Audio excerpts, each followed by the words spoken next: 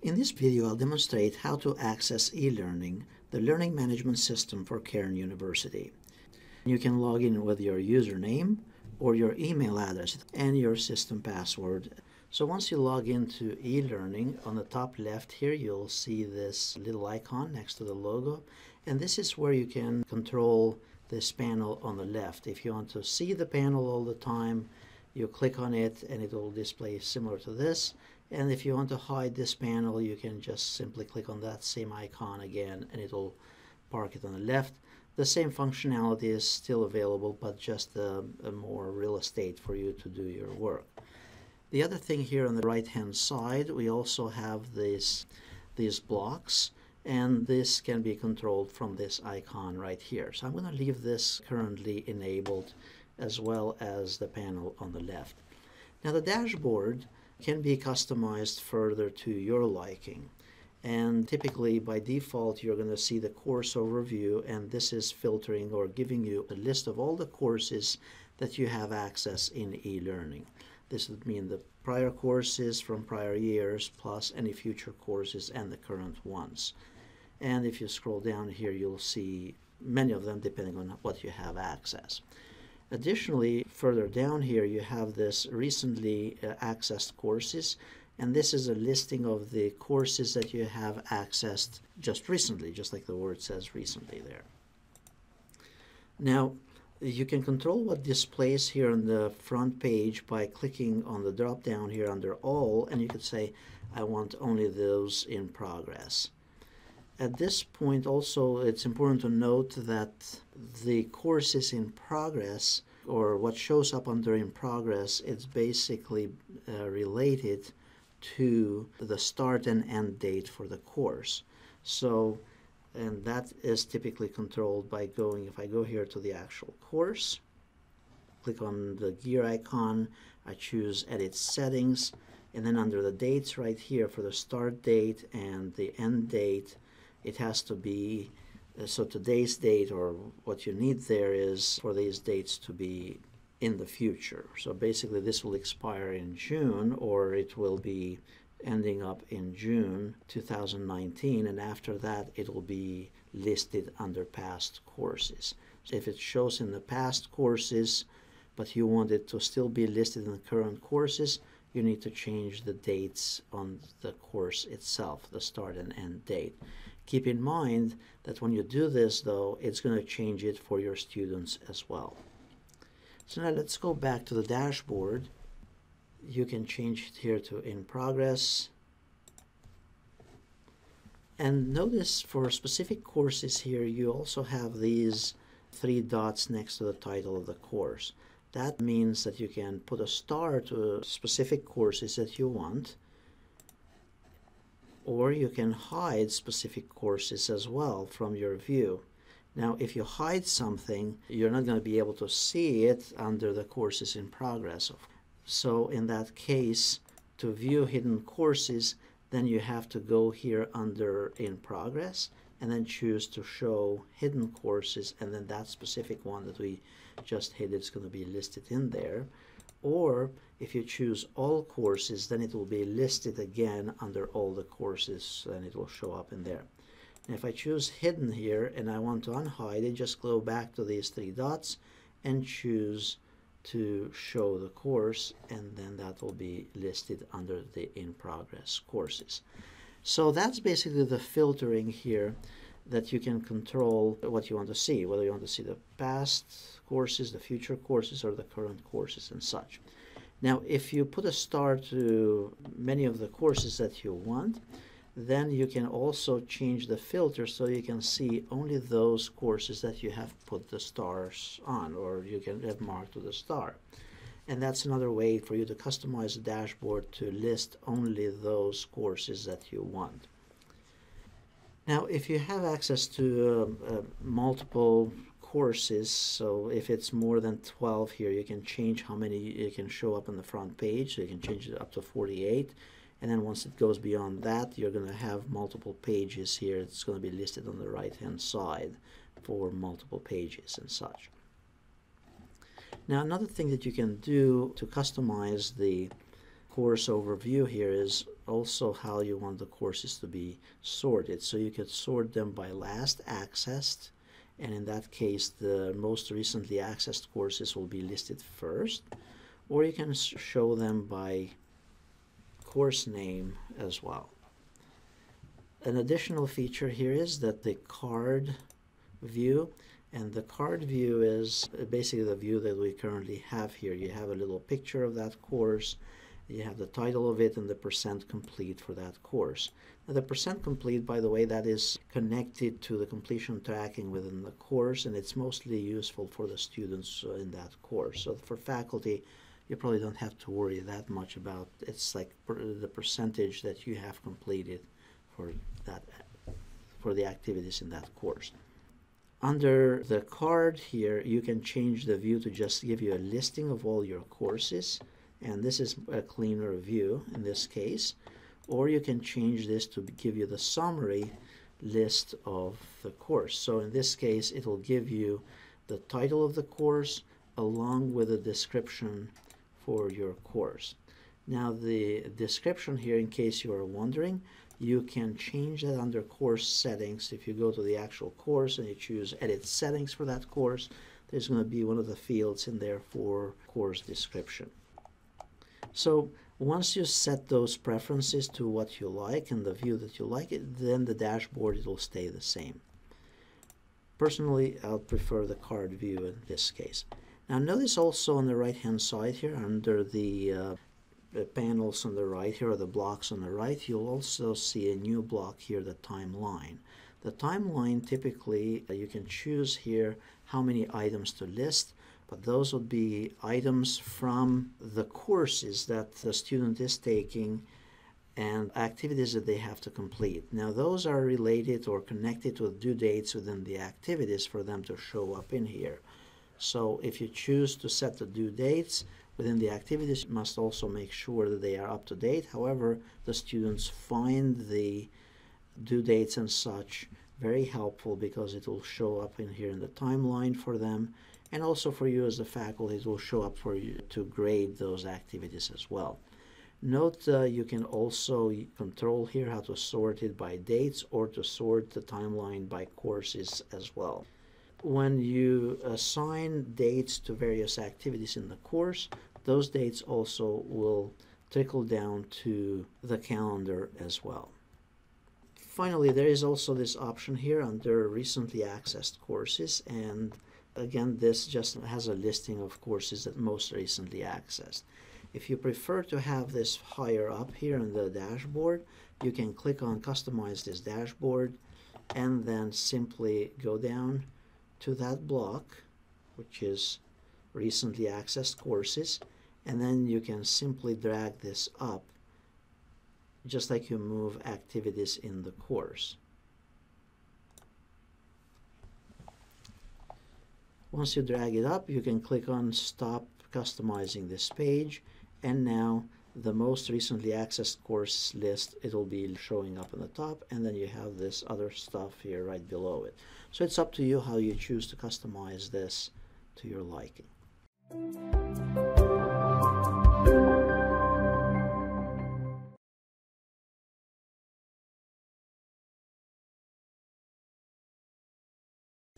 In this brief session, I'm going to go over the general components of a course in e-learning or in Moodle. And this is the blank shell of a brand new course with no content on it related to that specific course. Again, notice here on the left-hand side, you have the various menus for this particular course. So if you wanted to view the participants in the course, you'll just go right here under Participants, and notice the various participants here. You notice you can also filter the participants here based on particular roles. If you want to see just the students or the teachers in that course and such, you can just simply choose the role, and then those will be filtered automatically. To navigate the course, you can use those links right here on the top, and you basically, to go to the course homepage, one of the options is to simply click here on the course name. If the course had multiple sections here, which means multiple one of those topics, they would show up here under the course section. So you'd have topic 1, 2, 3 and such. And once we build it, then we are going to access those modules much simpler as well. Accessing the grades, this is the gradebook for the course.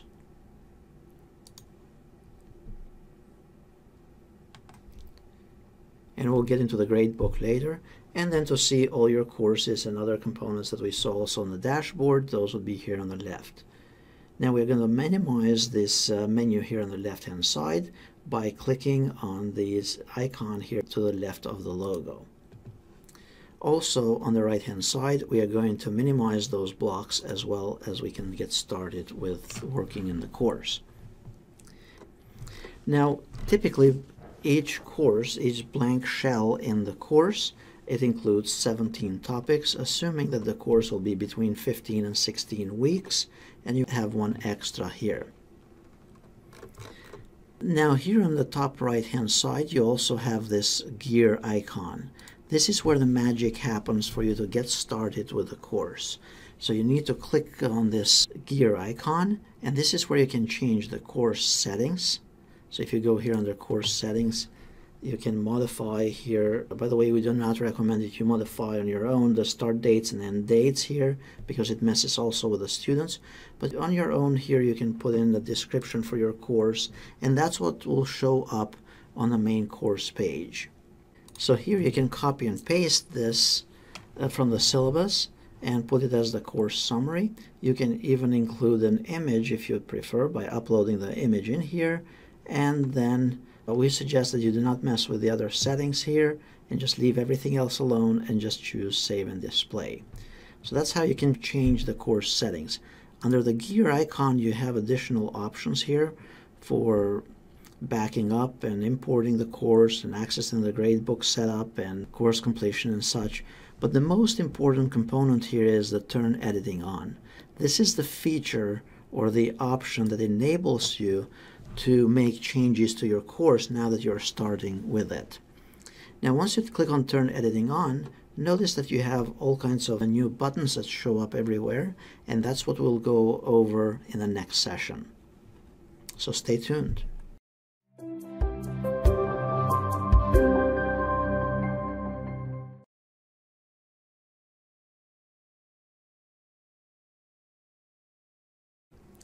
In the previous session, I covered some of the general components here and the menus on the left and on the top and also on the bottom. But now we're going to get back into the actual components of this actual course and how we can modify it, add activities and such.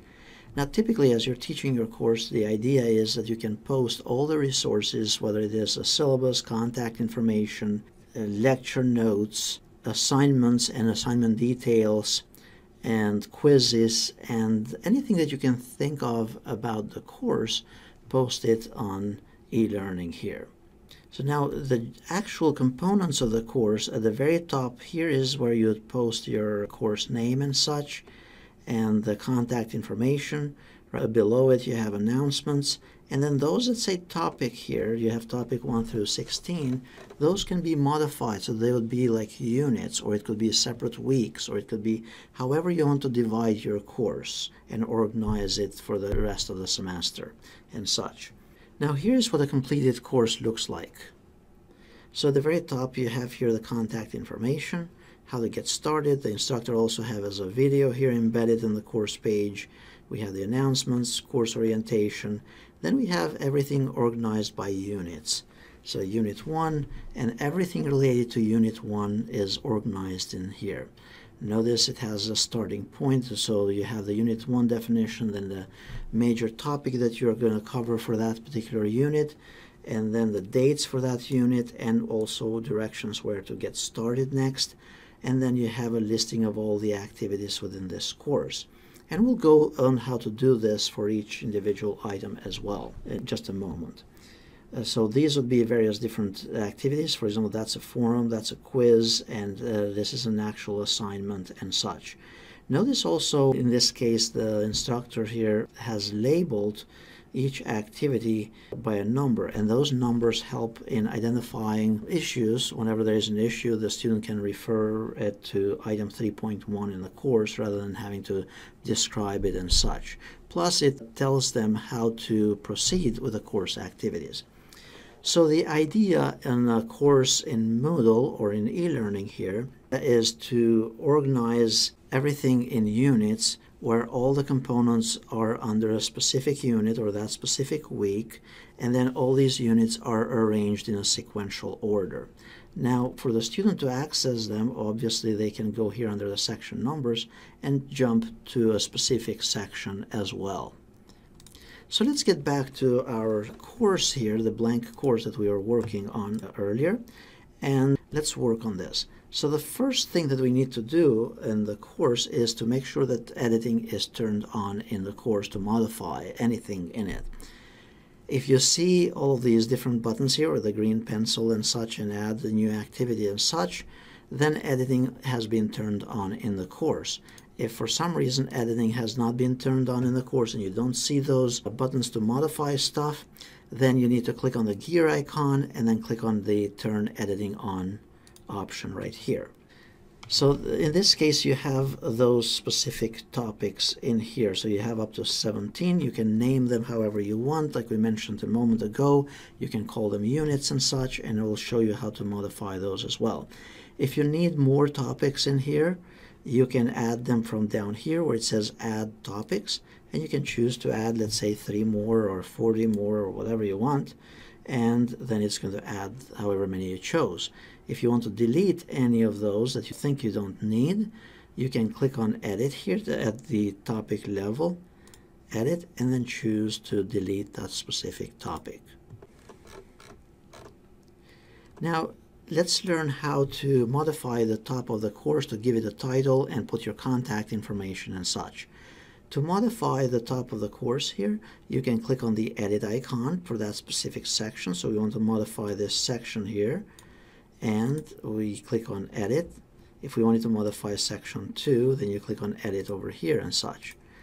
So we click on Edit at the top level, click on Edit Section, and then we want to give it a custom name for this section. So we click on Custom, and then we say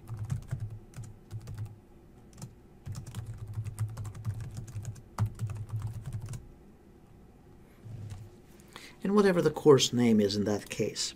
Then here under Summary, that's where you can put any contact information.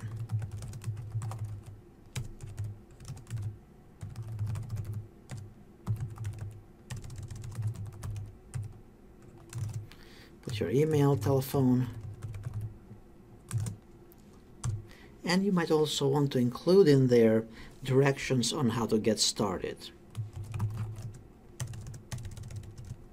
Notice here you have also these tools, very similar to a word processor, and if you hold the mouse on them, it will show what they do and such. So you can technically format this any way you want.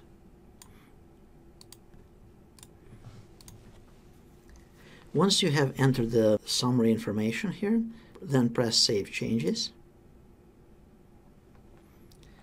And then the information at the top of the course now has been posted. Now this is live for the students for them to access it and such. Now if you needed to modify any of these other areas here, you'd click on, let's say, Topic 1, and we want to modify that to Unit 1 or Week 1, whatever you want.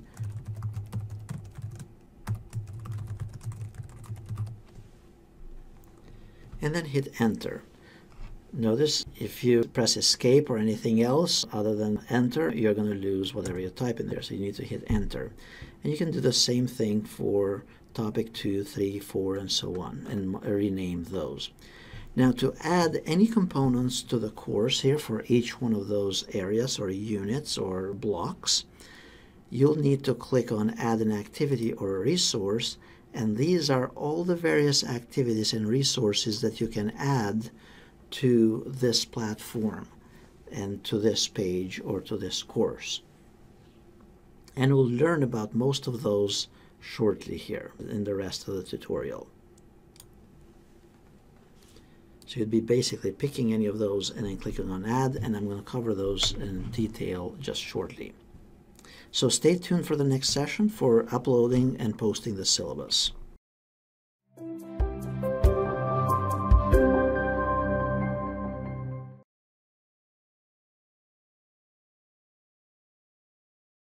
In this session, we're going to learn how to upload the syllabus to the course page in e-learning. There are a couple ways to upload the syllabus, and I'll show you the harder one first, but this will always work with whatever browser you're using. So the first option is going to be to upload it by using the Upload a File option. So we're going to click here, assuming you have editing turned on in your course. If you don't, click on the gear icon here and choose Turn Editing On to make sure that you can edit and modify stuff in the course. Now at this point we are going to add the syllabus manually by clicking on Add an Activity, and then we're going to scroll down here under the list of resources and activities, and we're going to choose here the File option. So we want to upload the syllabus as a PDF file. Then we're going to click on Add, and then we can give it a name here.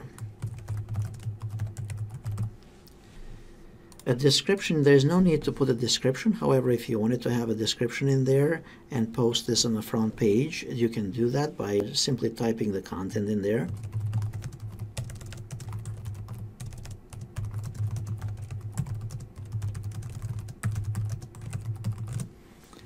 And then this option, Display Description, it will present it and post it on the main course page. Then under Select Files, you can simply drag and drop the file in here, or you can navigate for the file by clicking on the Add button here. And then you click on Choose. We are choosing a file from our computer. And then we are going to browse for the syllabus file wherever we have it stored. So in this case, I have it here under e-learning working files. And then we're going to find the syllabus, which is this file right here. And then double click on it. We click on Upload a File. So the process so far is very similar. You're navigating for the file, just like you attach a file to an email. You're navigating, you're selecting it, and then you're coming back here, and then you're clicking on Save and Return to the course. Notice there are additional settings here that you can check and see for yourself. But as you're beginning with this system, there's no need to mess with any of those settings at this point. Then we click on Save and Return to the course, and at this point the syllabus has been posted, and also this is the description right under that item. I would suggest that as you use those descriptions, make sure you use them conservatively and you do not populate everything on the course to make it kind of too busy. Because the idea is, as you post a lot of those resources, it'll be concise and clean for the students as well. It's best actually to post the details within each activity after you have posted, let's say, assignment 1, then you have all the details for that activity within the assignment 1 item on the main course page. So that's one way to upload the syllabus. Now if we click on it, it's going to download it, and then the student will be able to review it and such. The other way to upload syllabus or files and such is by simply having the e-learning page open and also having editing turned on in the course. And then you can bring up your file manager or file explorer, and then you resize this window to be slightly smaller than the e-learning page, and then you can simply drag and drop the file that you want on the course page. And this process works exactly the same for lectures as well. So let's say for Unit 1, I needed to post this into a PowerPoint for that unit. I can simply select it, hold the mouse down, and then drag it to wherever you want it on the course page here. Now, once you have dragged that item and posted on the course page, remember you can also modify the title and such for it by simply clicking on Edit Title, and then give it whatever title you want.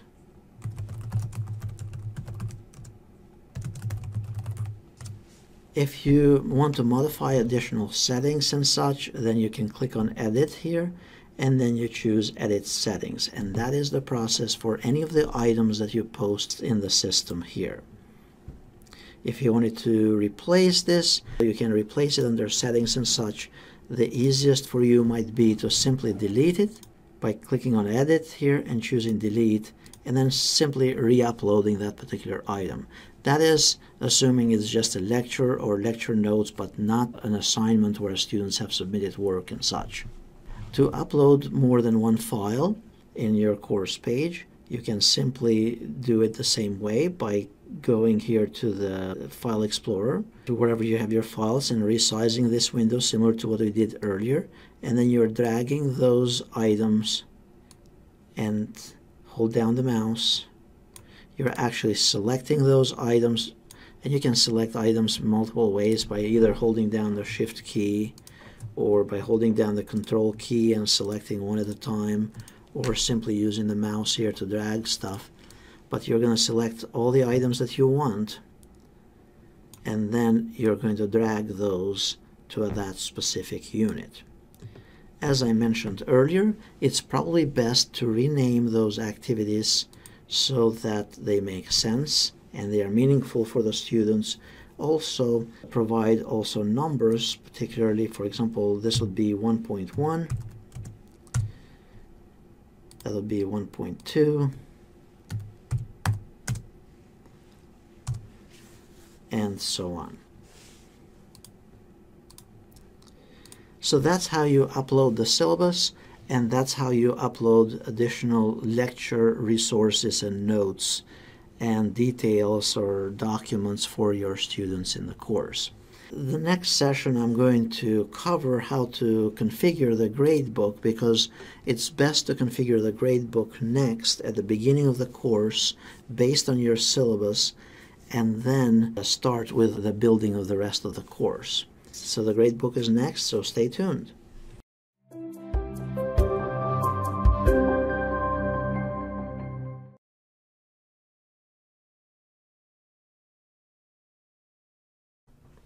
In this session, we are going to learn how to configure the gradebook in the course. It's best to configure the gradebook early on in the course as you're starting to build it.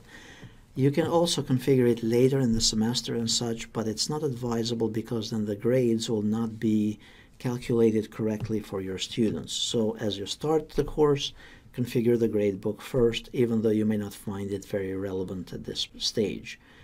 So the gradebook is typically based off the course syllabus. So if we go here to the syllabus and download it and open it up and such, one of the sections in the syllabus is going to be the demonstration of learning. So you'll have most likely very similar to something like this, where you'll have major categories of activities or work that students have to do for you that count for a percentage of the course grade. For example, in this case, we have weekly quizzes, and the weekly quizzes are going to be 30%.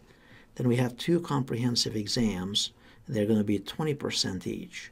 Then we have an e-portfolio, which will be 5%, homework assignments 15%, and blogs 15%. All of those will add up to 100%. So at this stage, we need to basically tell the system or enter in the system those categories or those major areas for your course. Now to configure this in the course, we go back here to e-learning, and then we go to grades here on the left-hand side. So that's one option to get there.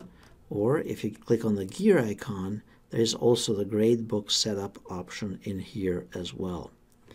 So we are going to go on the left because that's where most likely you'll find it the most common. You'll go on the left here on the grades, and notice you have an item here, or one of the tabs is setup. So under setup, notice right now it has the course code and then the course total, but there is nothing else for this course entered yet. At this stage, the next thing that we need to do is add a category. Now before we add a category, I'll just explain as to how it kind of works. So by default, the courses are configured to use the weighted mean of grades. What that means is you'll have various categories in the course. Quizzes would be one of those categories that I was covering earlier. The exams, it's another category and such. Now those quizzes would have, for example, 30% of the course grade, but exams could be 50% of the course grade. So there is a weight to each one of the categories, or a separate weight. So we need to add those categories here. Like we saw earlier here in the syllabus, we have quizzes, then they are 30%. Then we have exams, they are 20%. So we go under the category and we type in there quizzes.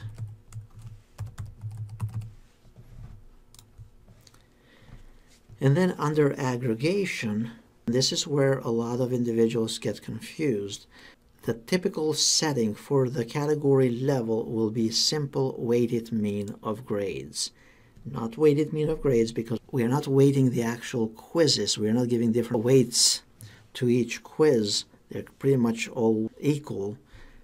We just want the system to simply calculate them and give us the mean of grades, or the average of those grades.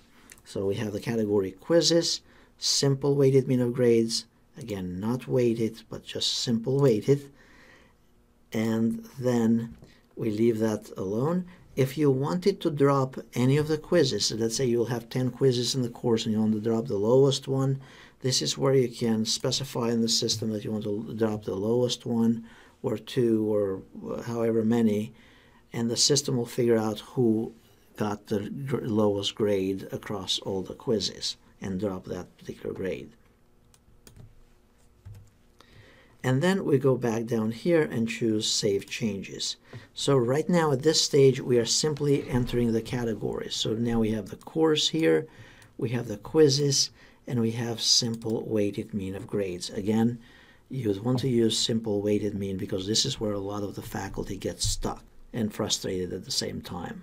The next thing we need to do is we need to enter the next category. So here in the syllabus under demonstration of learning, we had 2 comprehensive exams. So we'll call that exams, and we choose add category, simple weighted mean, leave everything else alone, press Save Changes. Next, if we look in the syllabus, we had here e-portfolio, it's 5%. Even though it's just one item, it's best in this case to create a new category for that single item. So we call it e-portfolio, simple, and then Save Changes. We go back to the syllabus, and then we had homework assignments. Those are 15%.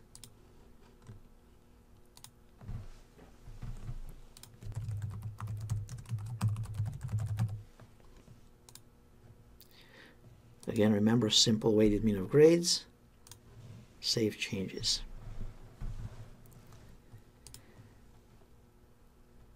And then notice we have a couple other things here as well, like the weekly technology blog and the PowerPoint presentation. For the sake of time, I'm going to just wrap those up into one and call it final projects. Or research projects might be a more common name. So add category. And in your case, you want to match it to the syllabus. You'd have that additional item. In my case, I'm just speeding up the video here so you get the idea. Then we click on simple weighted mean of grades again, and then press Save Changes. So now at this point, we just added all the categories based off our syllabus. But we have not assigned the weights yet. So we have quizzes. In quizzes, it was 30%. And then the exams were 20, the e-portfolio was 15, homework was 15, and such. So here, we just put 30 in there, not 0.30, but just 30. Here under exams, we said in the syllabus it was 20, so we put 20 in there, E-portfolio was 5%, we put 5. Homework assignments was 15. And then research projects would be 30 in this case. So you want these numbers to add up to 100. Then we press Save Changes. Now notice you have quizzes, simple weighted mean of grades. I'm emphasizing that because it's important, and this is again where many faculty get confused. And then you have exams, simple weighted mean of grades, and e-portfolio as well, homework assignments and such as well. Now, if you have cases, like for exams, where you'll have 3 or 4 exams, and one of the exams weighs more than the other exams in the course, that's when you can use weighted mean of grades. So you can change the calculation for that to not be simple weighted, but weighted mean of grades. That gives you an opportunity right below this category to say exam 1 it's 20%, exam 2 is 20%, and exam 3 is 60%. So there will be the activities will show up right below this under the category here when you have the exams created in the system. Now to change it to a different type of aggregation, if you had to do that, you'd need to go here under Edit for this specific category. So for example, exams category. We click on Edit, choose Edit Settings, and then change the aggregation right here to weighted mean of grades. Now, once you have entered those percentages, of course, make sure that you save the changes in the course page. Since we are in the Gradebook, just one other important thing here as well would be to look here under the Letters tab and make sure that the letters match with what you have in the syllabus. So for example, here, anything above 93%, it will be a letter A for both any of the activities in the course and for the course final grade as well. Anything between 90 and 93, it will be an A minus. So you want to make sure that this scale here matches your syllabus. If you need to modify the scale here, make sure you're under the Letters tab and you click here on Edit or Edit Letter Grades or Grade Letters here, and you can override those defaults by using those percentages here. And then once you're done, simply press Save Changes. So this is how you set up the Gradebook in the course. It's advisable that you do that in the beginning of the course as you're setting up the course and such. Now to typically view the grades, you'd click on the View tab, and then you'll be able to see the grades for your students here. In this case, we do not really have any grades because we are simply starting with this course and nobody has submitted any assignments.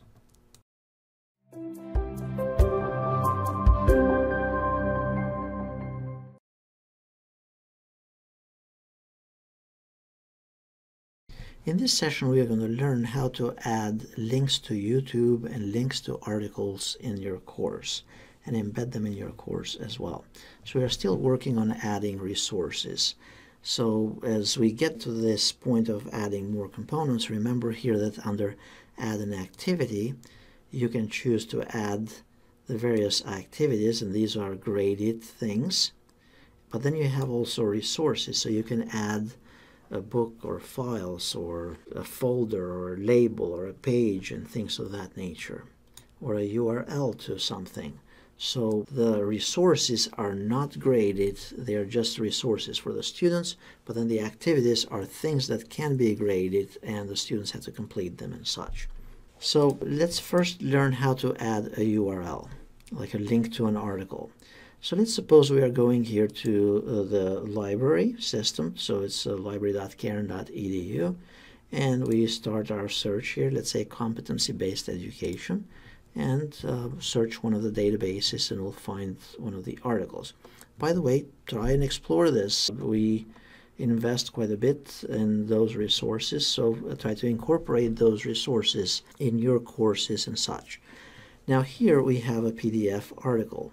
So you're going to browse here, you can filter those resources and such and all that type of thing, but then you find, let's say, the article that you want, then click on the PDF link to it here, and this is going to give us the actual link to that article. So once you have the link to the article, this could be on a web page and such, then typically you'd copy the URL from up here.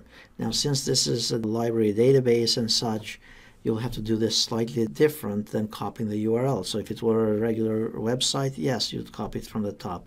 If for articles from the library, you'd look for this linking icon here, the permalink, and then you're going to copy that by right-clicking on it and choosing copy, or however you copy stuff. So in a PC, it'll be Control-C. And then we're going to go back to our course here, and we're going to add a link to this article. We'll click on Add an Activity or a Resource. We'll scroll down to URL, and then we'll click on Add, and then we're going to give it a name.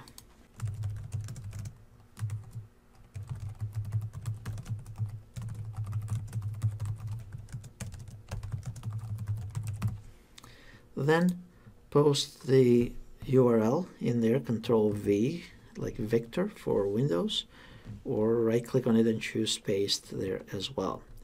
You could put a description if necessary, and then click on Save and Return to the course. At this point, the link has been posted on the course page, and we might want to rename this to be 1.3 in this case.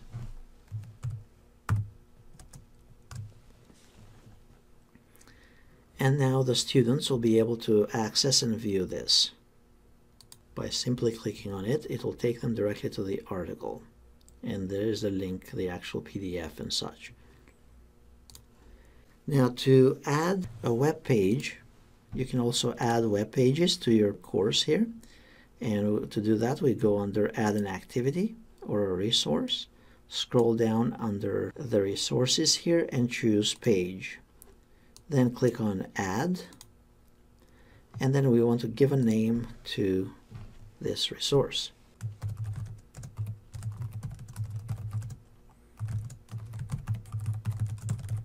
Now under description, this is where you describe this activity. You could choose to post that in the front page, but the content of this web page will be here under this area Content. Most individuals, they type it up here on the top and then they get an error and such. It's best to simply type all your components and such down in the content area.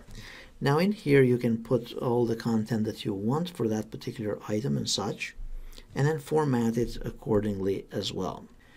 So you can basically type anything that you want in here, and also format this using the styles here any way that you want, and also use any of those tools that you would prefer from this toolbar. So you can do the lists here, the unordered lists and such.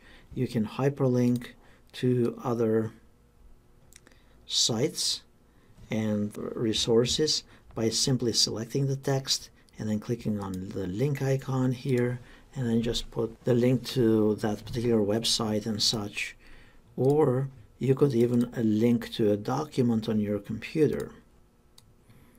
So let's say you have a e-textbook or what, you can simply select the words here and then choose the link option and then browse and then choose the file that is your textbook. Let's assume that this is the textbook or the file that you want to have the students click on and open it and view it and such. And format this any way you want. Notice you also have here the accessibility checker. So for certain things, it's important that you make sure that there are no accessibility problems for those with disabilities. And then we click on Save and Return to the course. Now, when the student clicks on it, or you can go ahead and preview it, you can click on it, and this is what it will look like at this stage. And I'd suggest that we rename this.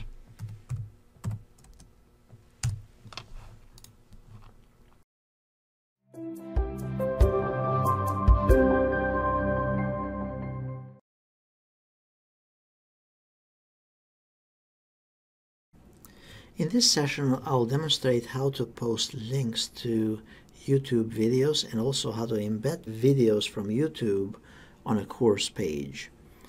So the first one will be using the URL option. So we'll first locate the video on YouTube. Let's say that this is our video on YouTube. You can copy either the URL up here on the address bar, or you can click here on the share icon and then copy the URL from here. So either one will be just fine. So we copy the URL, we go back to our course page, we make sure editing is turned on in the course, and then we click on Add an Activity, scroll down to the URL option, click on Add, and then give it a name.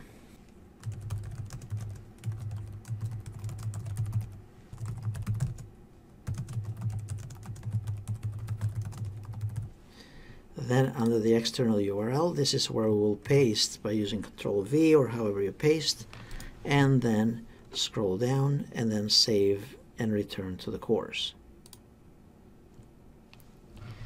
At this point, notice the link to that video has been posted in the course page. We can rename it if we wanted to. And if we click on it, it will take us on a new tab here to that particular video on YouTube. What do you want to do with your life?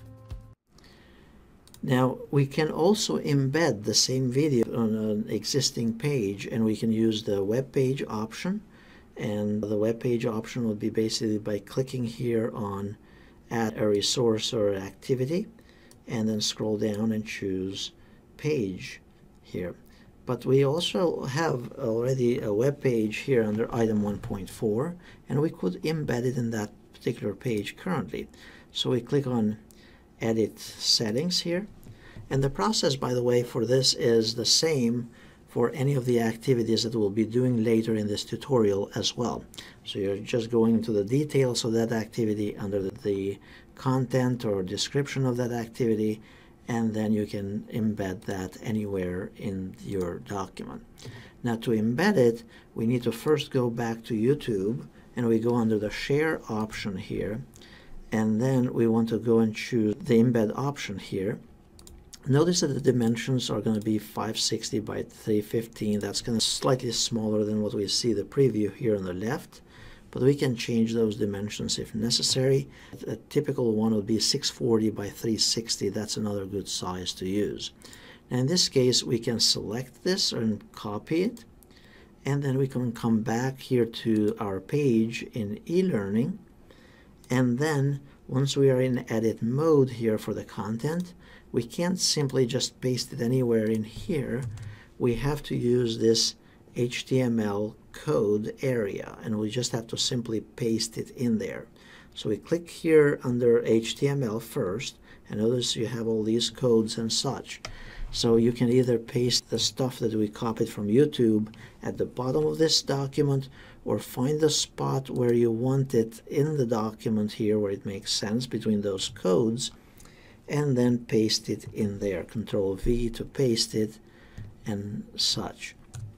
Now, I know this is a little bit more advanced here, but for those of you that are adventurous, you can try this. Then you click here on HTML button again, and notice that has now been embedded as part of our page. So this will be streamed from YouTube, but it's part of the page here in e-learning. Now if we press here Save and Return to the course, that will take us back to the main course.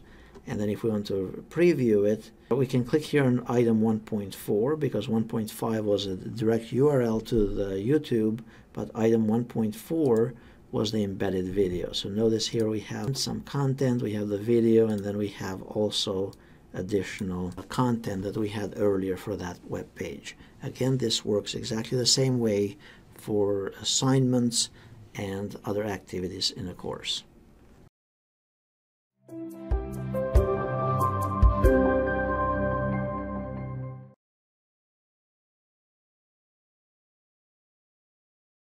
If you have been watching the previous sessions in this tutorial, you'll realize that so far we have been posting resources for the students, but nothing is gradable at this point yet.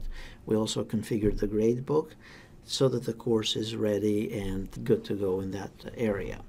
Now we're going to learn how to configure assignments in your course. One of the most common types of assignments is the case where a student has to type a paper and submit it for grading, and you'll provide feedback grading it. So we'll go here under Add an Activity, and then we're going to choose the option for Assignment. Next, we're going to go down here under Add, and then we need to give a title to this assignment.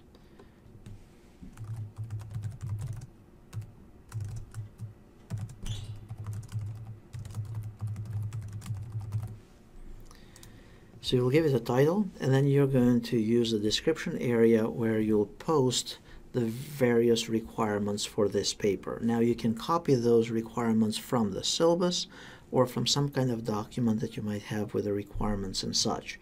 In this case, I'm just going to paste a bunch of stuff here.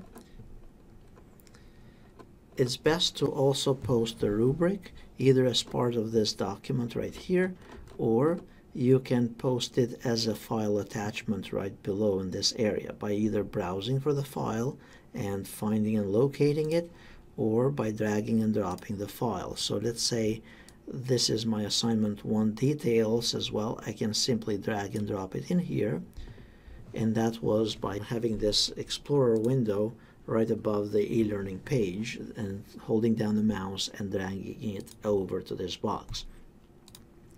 The next thing here is the availability for this assignment. So the availability is when are students allowed to start submitting to this assignment. So you can uncheck the starting point if you want, or you can set those, but remember, any of those dates need to be accurate. There's nothing more frustrating to the students than inaccurate dates. Remember that the due dates and such, they also show up on the dashboard of the students and also in their calendar. So it's very important that those are kept up to date and such. So you're going to pick when the assignment is due and the time. And the cutoff date, if you enable that, that will basically not allow the students to submit it after the deadline for the assignment. My suggestion is that you don't set cutoff dates unless you're going to really be strict and never accept any papers from your students when they are late and such, because they'll always have an excuse where they want to resubmit it and you're going to make an exception. And if you have a cutoff date, then there's no mechanism for them to upload it, at least easily. Then remind me to grade. You can specify when you want to be reminded to grade it and such. Then you have the file submission types. This is where you can specify what are the students going to submit to you. So this online text, that means it's going to be a little box for the students to type their response for this paper. So you could use that for very simple types of assignments and such, but in most cases you want them to type it in Microsoft Word or some kind of word processor and then submit it electronically. Now, for most assignments, I also suggest that you keep here the online text option. In some cases, students will type their paper in Google Docs and they need a mechanism to post the link to that assignment. So the online text will actually help with giving them that flexibility to post a link to the Google Doc and such. Then further down here, some of those other settings, you don't need to set the types of accepted files and such. You can leave those alone. And then under the submission settings, you don't need to customize those, but if you prefer to, you can. Feedback types, I would suggest that you leave those in place and not change those. I'll cover those shortly. The submission types, if you want group work and such, that can be defined in here for this specific assignment. However, remember, in order to use the group option, you have to have defined the groups in a course, and that's a different tutorial for a different time. Under submission settings, And notifications, here is where you can set notifications. So the default here is that you'll be notified only about late submissions. So somebody submitted it on Wednesday when they were supposed to submit it on Tuesday, you'll get an email notification for that. I'll suggest that you keep that on, and then also notify graders about submissions. That's an option where you'd be getting an email every time a student submits a paper, and probably that'll be too much email, so leave that as no, as stated there. Then under grade, here is where we can specify how we are going to grade this activity. In this case, we are going to grade it by using points, and the points are going to be the maximum number of those points. It's going to be 100. Now, my suggestion would be that if it's small reflection papers, 1 or 2 pages, maybe grade them against 20 points or 30 points. But if it's a research paper, then grade it against 100 points. The higher the number of points, the more flexibility, obviously, you have in grading that particular assignment. There are also mechanisms here to use additional scales, but for the sake of simplicity, we are going to stick to the points for now. Then there are additional grading methods where you can use direct grading, and that's basically you looking at the paper and you're going to make up your mind that this is what grade the student deserves for that paper and such. Then there are also options here to use a rubric and other methods as well, which will cover them in a different tutorial. So for most papers, you'll use simple direct grading, and then under grade category, this is important.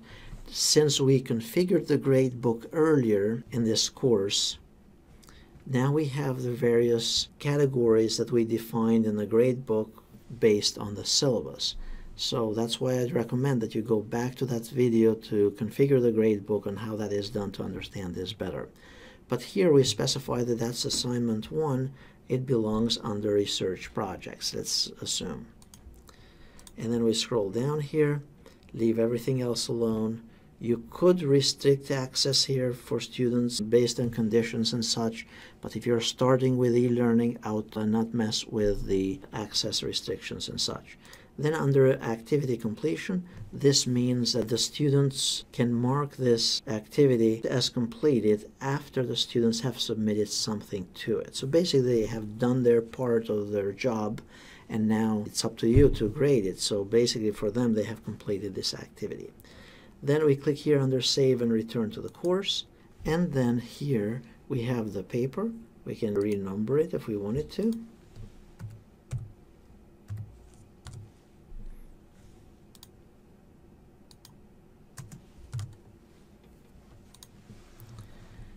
And at this point, the students and you can click on it, and these are the details for it. This is what I had copied and pasted. This is that document, or it can be a rubric or additional documentation and such for the students and such. Now the students on their end, they will have an upload button right down here.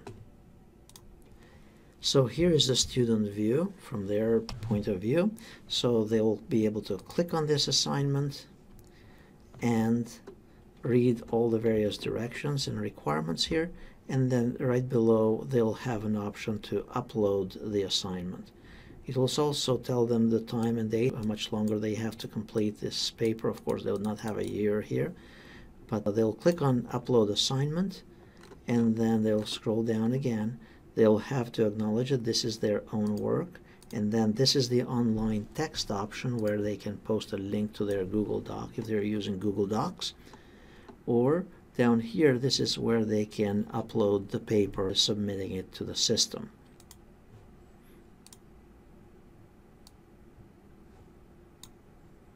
So they'll do something similar to that, and then they'll press the Save Changes, and then they will see that they uploaded the file at this time, and they can preview it and even edit it if necessary.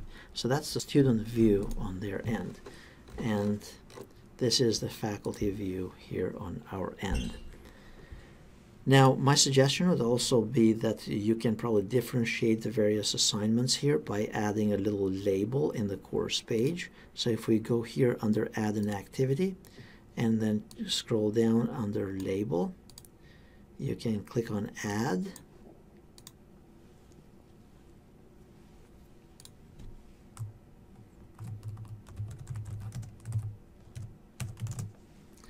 you can use one of the styles here if you want.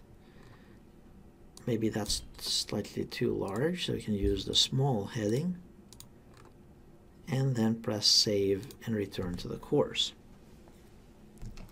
Now the other thing that you can do here is you can move these activities around.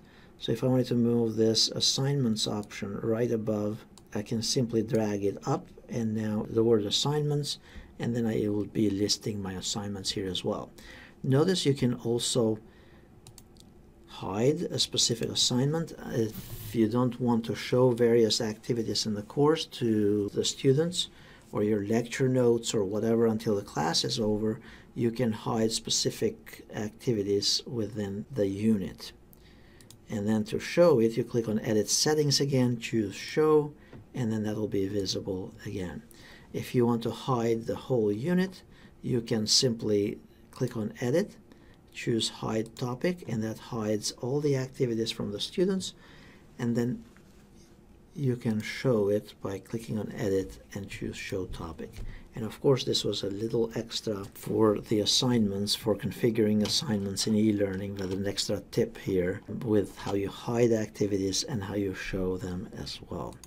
One other thing, in case I forget and such, you can also duplicate activities by choosing the option here, Duplicate, and it will make a copy of this specific activity with all the various settings, and you can just change the content or requirements within the description for that activity.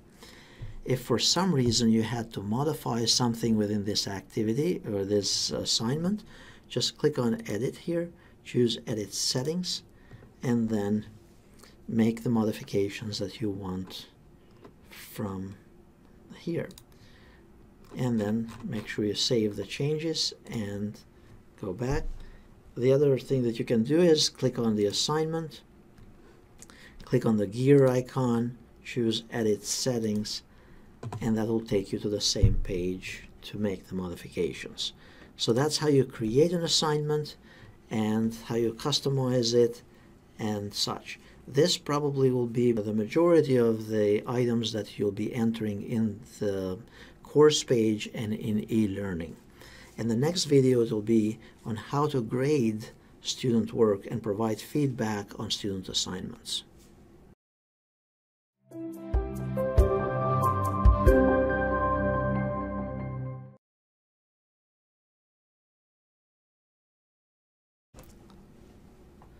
In this session, I'm going to demonstrate how to grade student assignments or student papers in e-learning.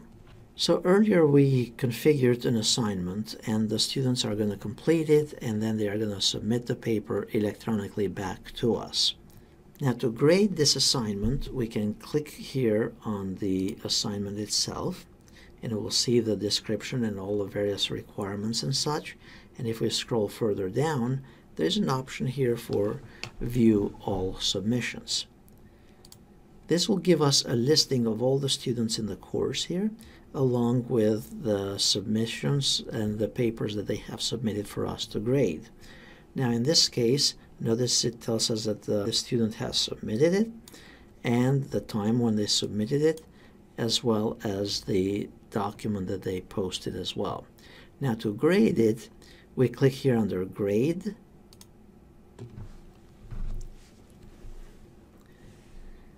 and then the system is going to give us a preview of the document that they submitted, of the assignment, here on the left. And then on the right hand side we'll have the link where we can download the original that they uploaded. Then we have the option here where to enter the grade, and also the option to put in feedback comments and simply type our notes in here and such after we posted our grade. Notice there are a couple options here for recording audio feedback and even video feedback as well for grading the student paper. And further down we have also here the feedback files that in case where we downloaded the student original paper and we wanted to use Microsoft Word for commenting and such, then we could upload that paper back to the student by dragging and dropping it in this area or browsing to add it from here. Now to preview the student paper, In some cases you'll see the front page will have content in there, but if you don't see the front page, go to the next page and you'll be able to preview each page of that specific student paper. And this is one of the pages. Now notice you have these tools here on the top, and this is inline grading. So you're basically grading and making comments in the document. Now what happens is that every time the student submits it, even a Word document, the system is converting it into a PDF document behind the scenes and allowing you to make any of these modifications.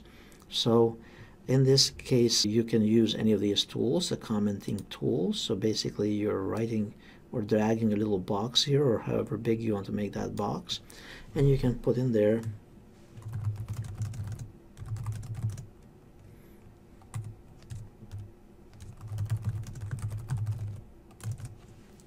let's assume, and then notice that they become these little call-out boxes all over the place. Additionally, you can use the pen tool here to circle items and make notes this way. So you're combining or moving from one to the other, and then you can just put in there a little comment.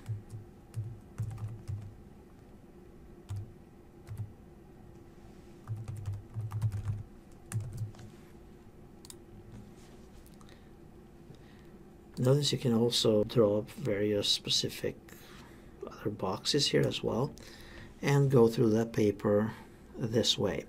By the way, if you needed to delete one of those comments or one of those objects and such, you'd have to choose here the little arrow icon and then go and select that object, and then notice there's a little delete button in the bottom right. Some faculty have trouble deleting stuff, so that's how you do it, to remove a component that you selected and such. Now once you have graded the paper, you'd scroll down here on the right hand side and you'd say, okay, this will be 89 points, and you can put additional comments in here. Say C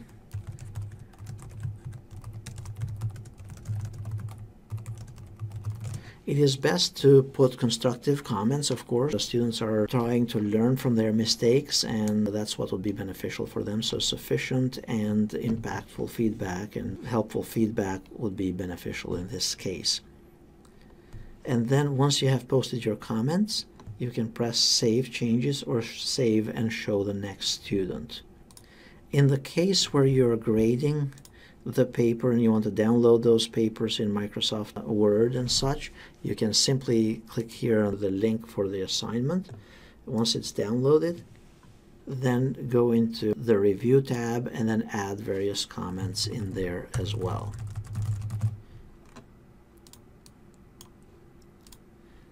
Then once you're done with this paper, you're going to save it where you can find it.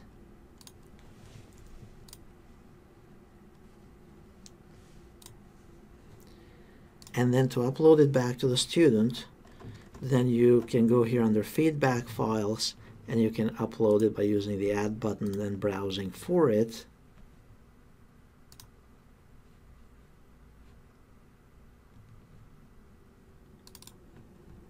And then choosing Upload File. So in this case, the student will receive a graded paper with comments. But you don't need to do both these options. So you can either do the inline commenting here on the left, like we did earlier, or you can do the Word option and then attaching the feedback file. Now that you posted the comments and such, you can navigate to the next student either from the drop down here or choose Save and Show the Next, and it'll show the next student. Or you can go back to the course, to the assignment here, and view all submissions, and then in this area notice that the grade has been posted for this specific student, and then you can grade the next student's work. Now in this case, due to the testing environment here, no others have submitted a paper and such. Now if you have a long list of students and you graded papers on regular paper and such, and you just want to enter the grades, there's an option here where you can enable right below the grade option to have a little box where you post the grades. And to enable that option, you have to go down here to the very bottom. So if you're under the assignment, so here's the assignment details. You basically clicked on the assignment, you saw the details, you scroll down to view all submissions, and then if you scroll further down, you can choose and enable here quick grading. Quick grading will allow you to simply post the grades for the students in your course. Let's say he submitted on paper here and he got 87, and then this one got 78, and this one got 23. Now you can choose to save. You have to save them, otherwise the system is not going to track them. So make sure anytime you're doing this, press Save Quick Grading Changes, and now those grades will be posted in the gradebook. Notice you can also change how many assignments to show per page, so you can choose to show all of them. In that way you have a listing of all the students in the course listed in this page when you're viewing all the assignments. In some cases you might also want to download, if you're using Microsoft Word for the comments and such, you might want to download all the papers for this assignment instead of doing them one by one. You can go here under Grading Action, and then you can choose to download all submissions. And that will create a zip file, and then you're going to extract them and work with each file individually. So that's a little bit more advanced and such. But this is the process for grading the assignments and such. Then if you go back to the course here, course homepage, you can also go to the gradebook, and you'll notice that the grades at this point have been posted and trickling down from that specific assignment. So keep in mind, when you do the grading, do it from the assignment itself, and then they will trickle down to the gradebook rather than coming and entering them directly on the gradebook from here, because in this case you're overriding those grades. Also, another tip would be, if a student has not submitted their work, give them a 0 right there, and that will be posted as 0 in the gradebook, and it will cause them to panic so that they will have to do the other assignments and such. Remember that by default, when a student does not have a grade for an assignment, they are not penalized in the system. So the best practice there is, even though there are some modifications you can make to count those as zeros, it's best to always assign a value to the student's work. And that's grading.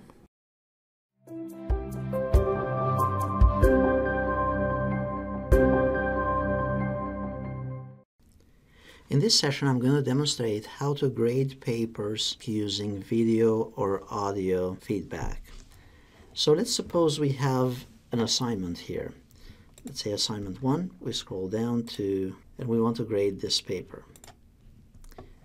The paper will show up here on the left-hand side. You could make comments directly on the paper if you wanted by using this tool right here, and point out specific areas or spelling or whatever it is that you want to point out. Now on the right hand side, once you have reviewed the paper and such, on the right hand side here you can place the grade that they received in the paper, and then here you type your comments. And this was time consuming, particularly if you were to give very detailed feedback for your students. You can provide feedback either via audio or by using the video recorder. So in this case, if I want to record video for the student feedback, you just click on the video recording thing here. Now it may ask you to allow, there will be a prompt here on the top left, depending on what browser you're using, to allow the webcam to be utilized. So you need to click yes, of course, for that to take place.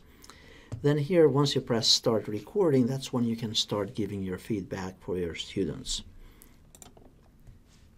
And at this point, you can just outline as to what the issues of the paper are and such. So you could say a good thesis statement. However, there were a couple areas that need improvement, particularly in the specific steps to improve in public speaking and such. So you just need to outline what they need to improve and such. When you're ready, you press stop. And then here you can play this video, And at this point, if you don't like it, you can re-record it again. And if you like it, you can simply press Attach Recording. Once you're done with your video recording here, you can simply press Save and show the next. If I go here as a student to this paper, they'll go to e-learning, they'll click on that specific assignment, and then they'll see what grade they got in it. And then down here they're going to see the video feedback. All they have to do here is press play, and that video will be playing for them. Now they can see the same feedback as well from grades. If they click on grades and they scroll down under that specific activity, they'll see what grade they got, and also they can see the feedback video that you gave to them. So this is very powerful and very effective, particularly in online courses or any courses, to kind of give that personal connection with the students and provide them sufficient feedback, but in less time. So you're grading more papers, providing more feedback, but in less time overall. Now, if you wanted to do the audio feedback only, you can go back to the assignment here, and let's go back to, let's say, the one that I graded earlier. I'm going to delete the video feedback, and now I want to do audio feedback. You just click on audio here, press Start Recording, and then you just provide the feedback with all the comments that you want to include for your student. When you're ready to stop the recording, just press Stop Recording. You'll get a preview here so you can play it, and if you don't like it, you can record it. Then press Attach Recording. Then press Submit Changes. And then if we go and log in here as a student, the student will see, this is from the Gradebook, they'll see what grade they got, and also they'll have an audio recording that they can play from the Gradebook. Provide the feedback. Now if they also go under the course activity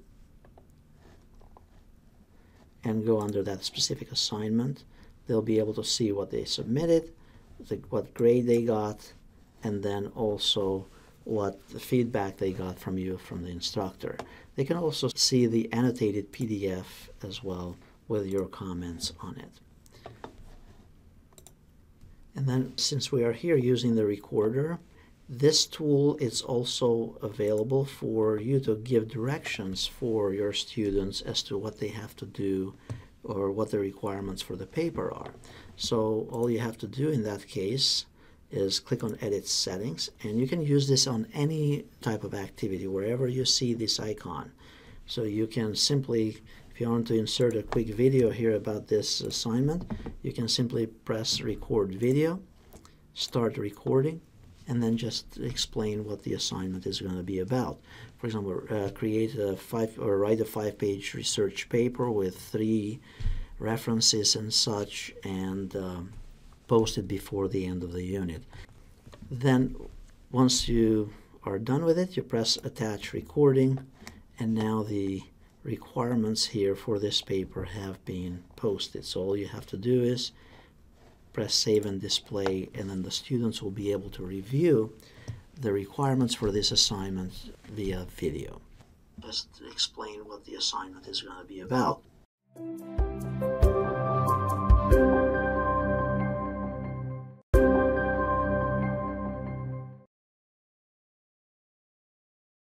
In this session, I'll demonstrate how to send announcements to students in the course.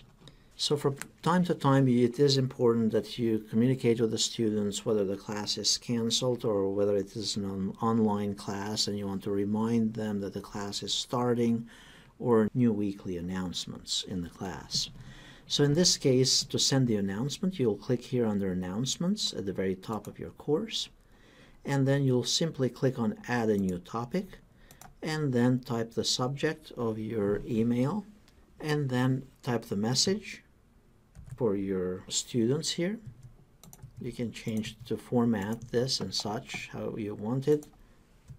Notice that you can use any of those tools on the top here as well. And then if you go under advanced area here, you could simply add attachments and such if necessary as well. And then finally, you simply press post to forum. At this point, the system will keep track of this message and you can preview it, and students also preview it or view it from the course itself. And then within 30 minutes time, or any time between now and 30 minutes, the system will also send an email out to all the students in the class. So there is no need for you to email them via Outlook or webmail or through the participants area here and such, or however else you have been doing it. It's best to send those announcements directly from the course module here, from the announcements module in the course. In this case, the system again keeps track of what was sent out. The students, in case they missed anything, they can always go back to the announcements area in the course. Now, typically also, if this panel it's not hidden on the right, and the students have not hidden that panel on the right, the latest news will also, the latest announcements will be showing up here on the right-hand side as well on this block.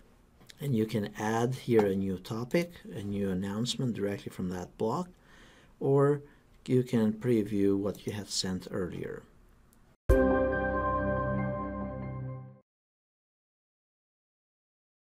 In this session, I'll demonstrate how to configure forums in a course in Moodle or e-learning. So let's suppose that in our course here we want to create a forum, a weekly forum for our students to discuss a specific topic and then for them to interact with one another. To do that, we could use the forum module within Moodle. We click here on Add an Activity or a Resource, and then we choose the forum option. Click on Add, and then simply give it a name. In this case, I'll just try to keep the numbers in sequence in the course activity, so I'll call it 1.7.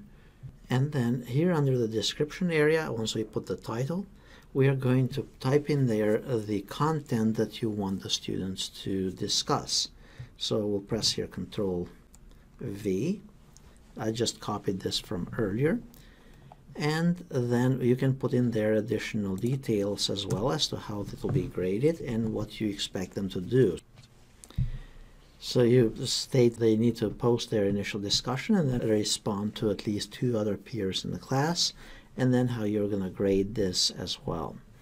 Now, there are different types of forum discussions that you can use in a course, and the default one here is what we recommend that you utilize.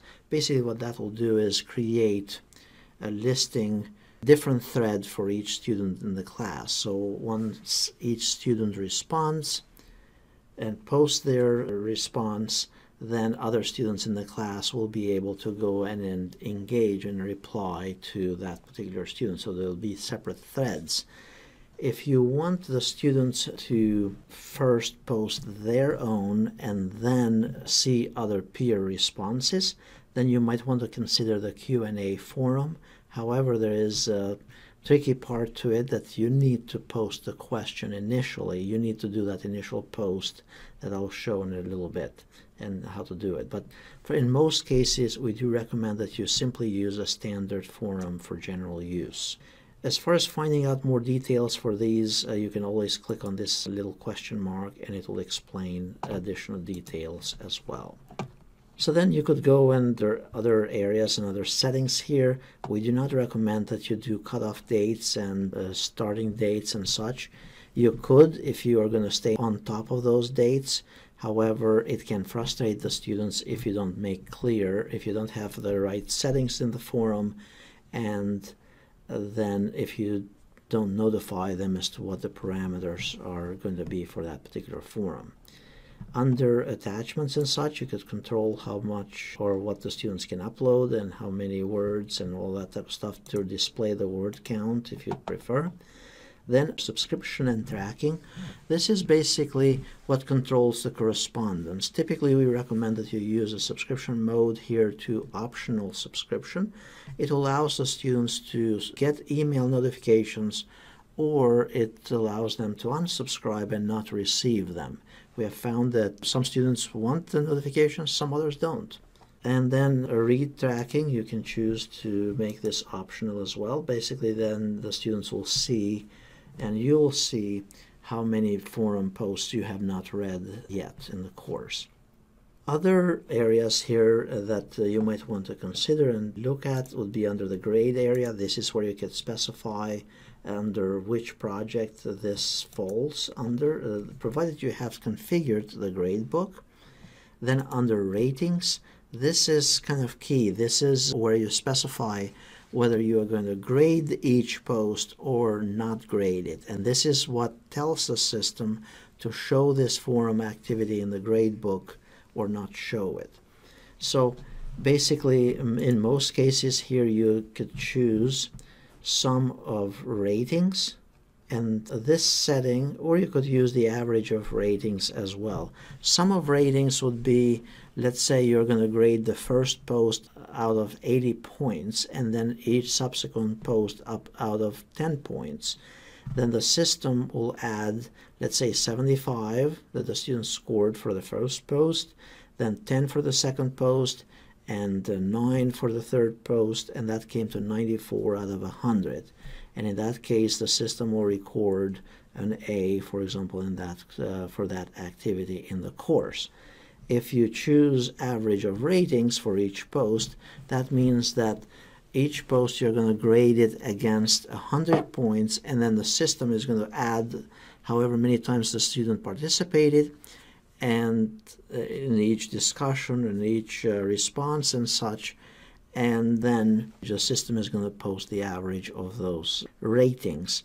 Now, the problem with the average of ratings is that sometimes the student may do poor work on the first post that requires more effort, and then their grade gets bumped up because on their responses they can bump up their grade. However, that's why we suggest that you use the sum of ratings here. Now, once you go here under sum of ratings, this is where you can then specify how many points you're going to grade against. So if you state it up in the description here, 80 points for the first and 10 points for each subsequent response, then we'll use 100 points. So just try to keep in mind what you set that high ceiling or the standard there. Now, you can also use here, instead of points, you can use a particular scale if you'd prefer. And these would be either system-based scales or customized scales for your institution. For example, here at Cairn, we have a bunch of those defined here. And one of them is, for example, the School of Business forum grading. Or you could have something like this, for example, novice, competent, proficient, or exceptional.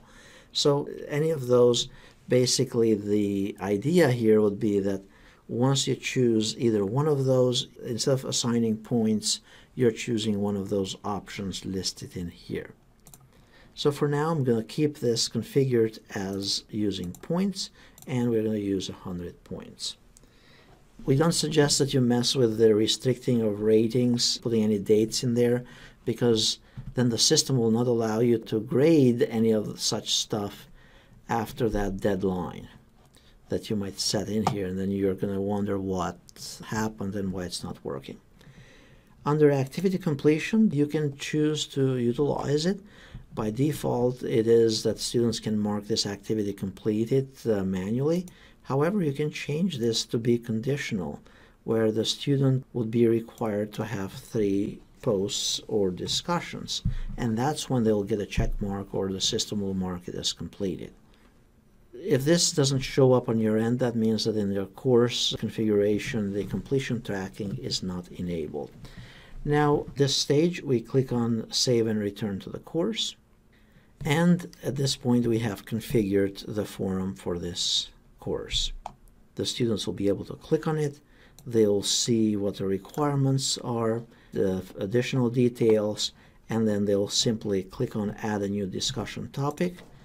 They'll put in a subject, the message here, and then they'll press Post to the forum. And in the next segment, I'm going to demonstrate how to grade one of those forums and how to post the grades for each student responses.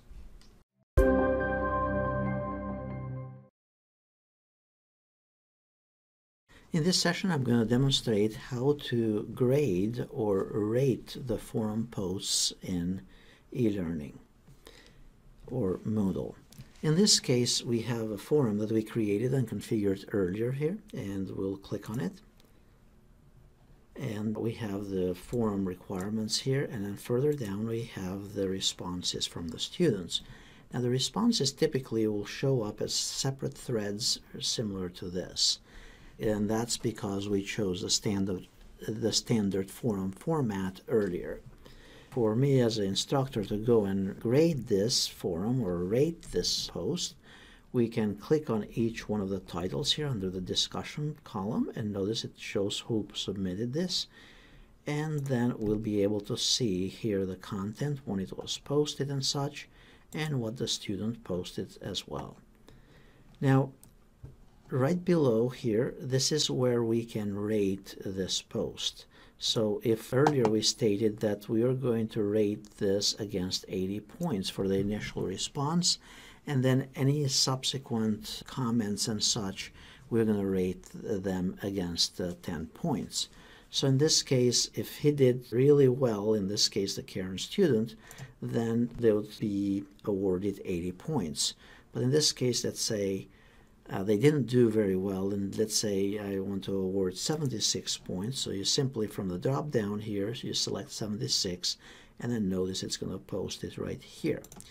Now, for each student, if you prefer, you can also click here under reply, and then you can type a short reply to that particular student, provided you also check this private reply option. So this would be explaining as to why they missed a couple of the points.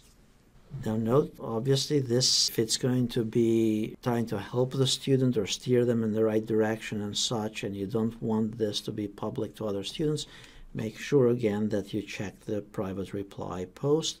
Otherwise, by default, that response is going to be posted for all the students in the class. Now, to respond to this particular post in the class and to respond to all students, let's say for all students, you simply press reply, you type your reply in here, provided the student's name is John, and then you want to steer them to think more in depth as a whole class on that specific topic or point of discussion. So the idea is that it's best, at least for any of the responses in the class, to target one response per student per week. In that way, it demonstrates that you are involved in the class and that the student appreciates that feedback that you're providing for them in their work and such. Obviously, if you're teaching an online course, the regular and substantive interaction is achieved typically by participating actively in the forums throughout the week. So here you'd provide additional feedback for the student, and then you'd press submit, and that will be public feedback by default. Now notice if it's a private reply, notice it's over here, it will state that it was a private reply to that particular student. If you need to delete a reply that you accidentally entered or typed or whatever there, you can press here delete, and then it will delete it. If there were more than students interacting and they're engaging in this threaded discussion and such, then it'll look very similar to this. Suppose here that the Karen student here replied to my comment, and now of course, you also want to encourage your students to provide substantive responses and content in their replies, and not just saying good point and that's it. And that would be best to be included in the requirements for the discussion in the forum. So that was the response from the Karen student. Now if I go back as the instructor here in the same discussion thread here, notice how it's aligning them to have like this tiered layout within the discussion. Now, if I wanted to reply back to the current student, it just simply post my response right there and then press submit. Okay, so that's how you rate the posts in the course and how you provide feedback to your students. Now, typically, when you have a lot of those forums and threads in the course and you want to move from one to the other and such, it might be helpful to also open these in a new tab for easier grading. So simply right-click on each one of those links here or discussions, and open them all up, and then you can simply scroll down, rate everything, grade everything here, and provide feedback, and then go to the next tab and the next tab. Or you can use the controls here next to each forum where it says go to Hubert's post next and such. And that'll take you to the next forum as well. But I find that using tabs, it's the easiest way. Now, to check the grades for this, and by the way, to rate or grade the responses from each student, you do them in a similar way. So typically the top one, the first one, you would rate it against 80 points. And those subsequent ones, for example, the response here from the student, you would want to rate that against 10 points. And you simply pick the points in here. You can press reply, send a private reply to the student and such. And then that grade is going to be posted on the Gradebook. To get to the Gradebook, we click here on the left-hand side under Grades, and then we go under that specific activity. So notice here 1.7, and notice that Karen's student here got an 85. Now you'd say, why did they get a B and not an A yet? The reason for that is because the system is configured for 3 responses and 3 interactions, and they participated only twice on it. So they got a 76 the first time and then a 9 on the second attempt. If they had responded a third time, and also if you graded it, then they probably would have gotten something in the 90s there and potentially an A minus or an A. So that's also important to keep in mind. The other thing to keep in mind as well is that you can always override the grade directly from here, but if you are doing that, and let's say you want to award them a 90 points, then hit enter here. Make sure that you communicate that to them. So that's how you grade the forum posts in the course and provide feedback to your students.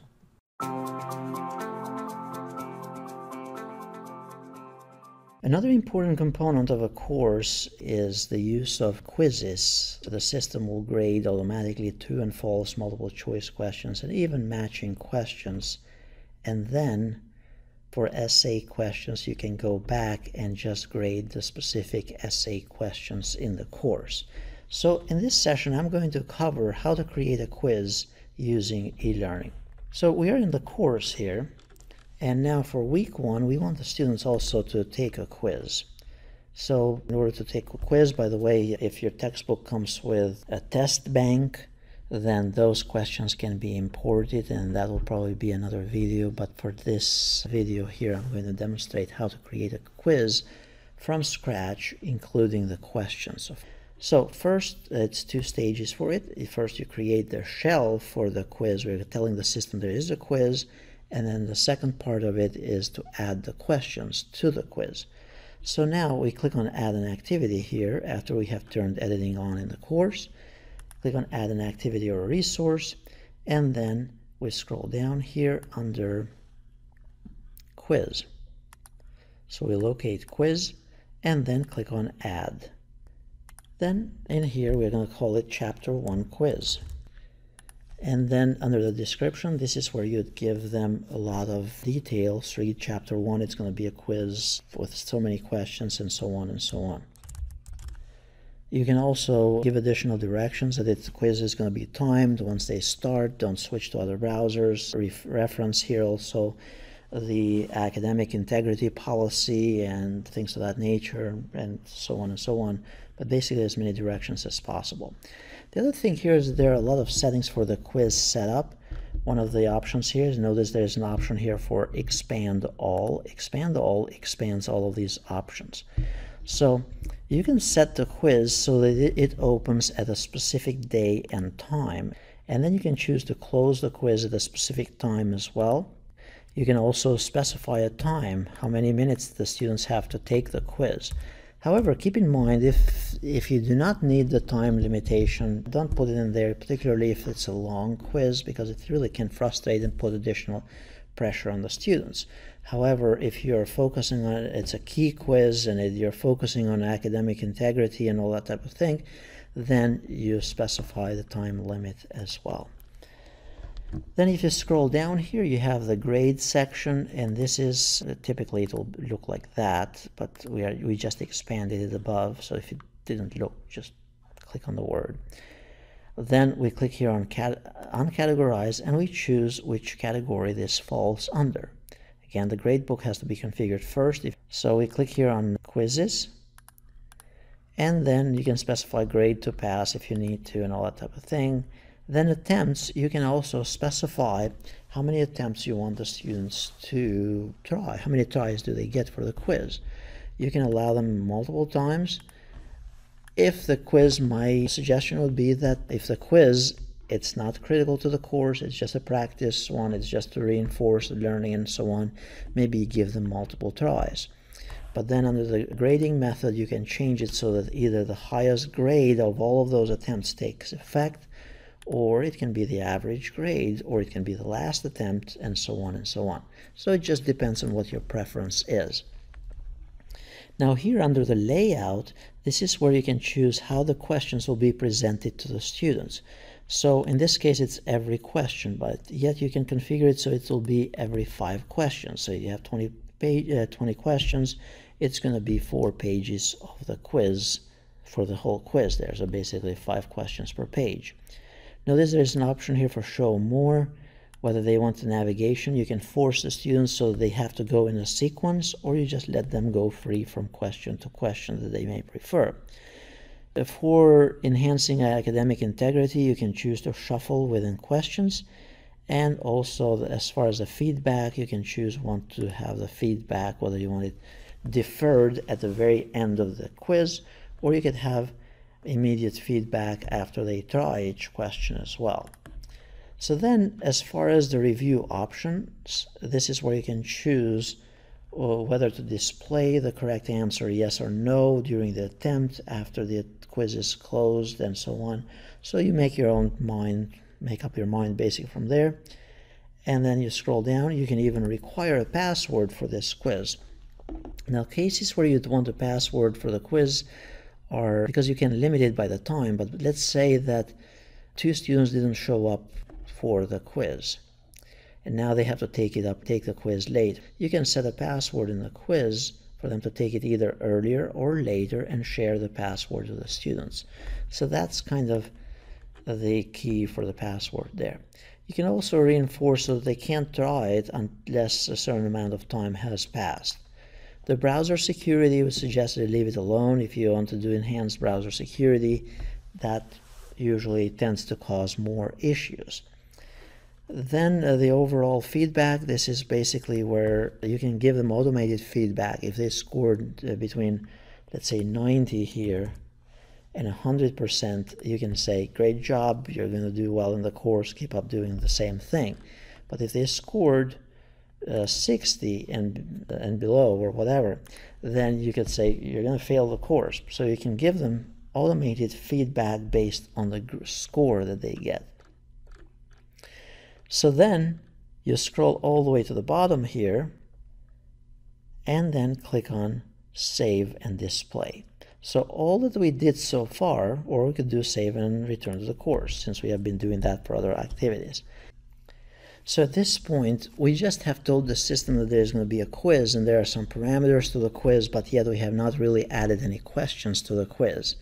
So now the stage number 2 here is to click on and configure the actual quiz questions, or add the questions. So we click on the quiz here, chapter 1 quiz, and it says, well, there are no questions added yet. So we click here on Edit Quiz, and then this is where we add the actual questions. So we click here on Add, and we choose Add a New Question. If we had a test bank, that's where we'd get the questions, but for now we just have to add them manually. Now you can add all kinds of questions in the quiz, as you can see here on the left-hand side. Multiple choice, it tells you what it does, true and false, and so on and so on. Typically, it's 3 types of questions that are used primarily: multiple choice, true and false, and then essay questions. So let's create first a multiple choice question. So you give it a name to the question. This is just how it will be identified in the system. So you could say Q1. And then, so this would be our question. We could format it to look different. And then here it would be general feedback. If you wanted to specify general feedback for that specific question, whether they scored it correctly or not, this is where you put general feedback. And the answers would be here. So you have basically option A, B, C, and so on. So we say the 4 functions for a computer would be input. So if they choose that, they get no grade. If they choose only output, that would be none as well. So they get no grade for it, or they get 0 basically, or a failing grade. And then choice 3, it would be, let's say that's not the right answer either. And then choice 5 is, now remember here you can't say all of the above because the order will be scrambled. So in this case we'll say all of the above, and it will say 100%. So if they choose all of them, all the presented options, then they get a score of 100 in that question. Now we click on Save Changes, and that is one question already added to the quiz. That was a multiple choice question. Notice these dots here. Now we go and add another question, and now we'll add a true and false question. So we click on true and false, add, we give it a name. In some cases you can just copy and paste the same question from the title into the question text. And basically over here it says correct answer. You need to tell the computer which one is the correct answer for this statement. So in this case, we want to say that is correct, that's true. And then we click on Save Changes. So that was a second type of question that we are adding to a quiz.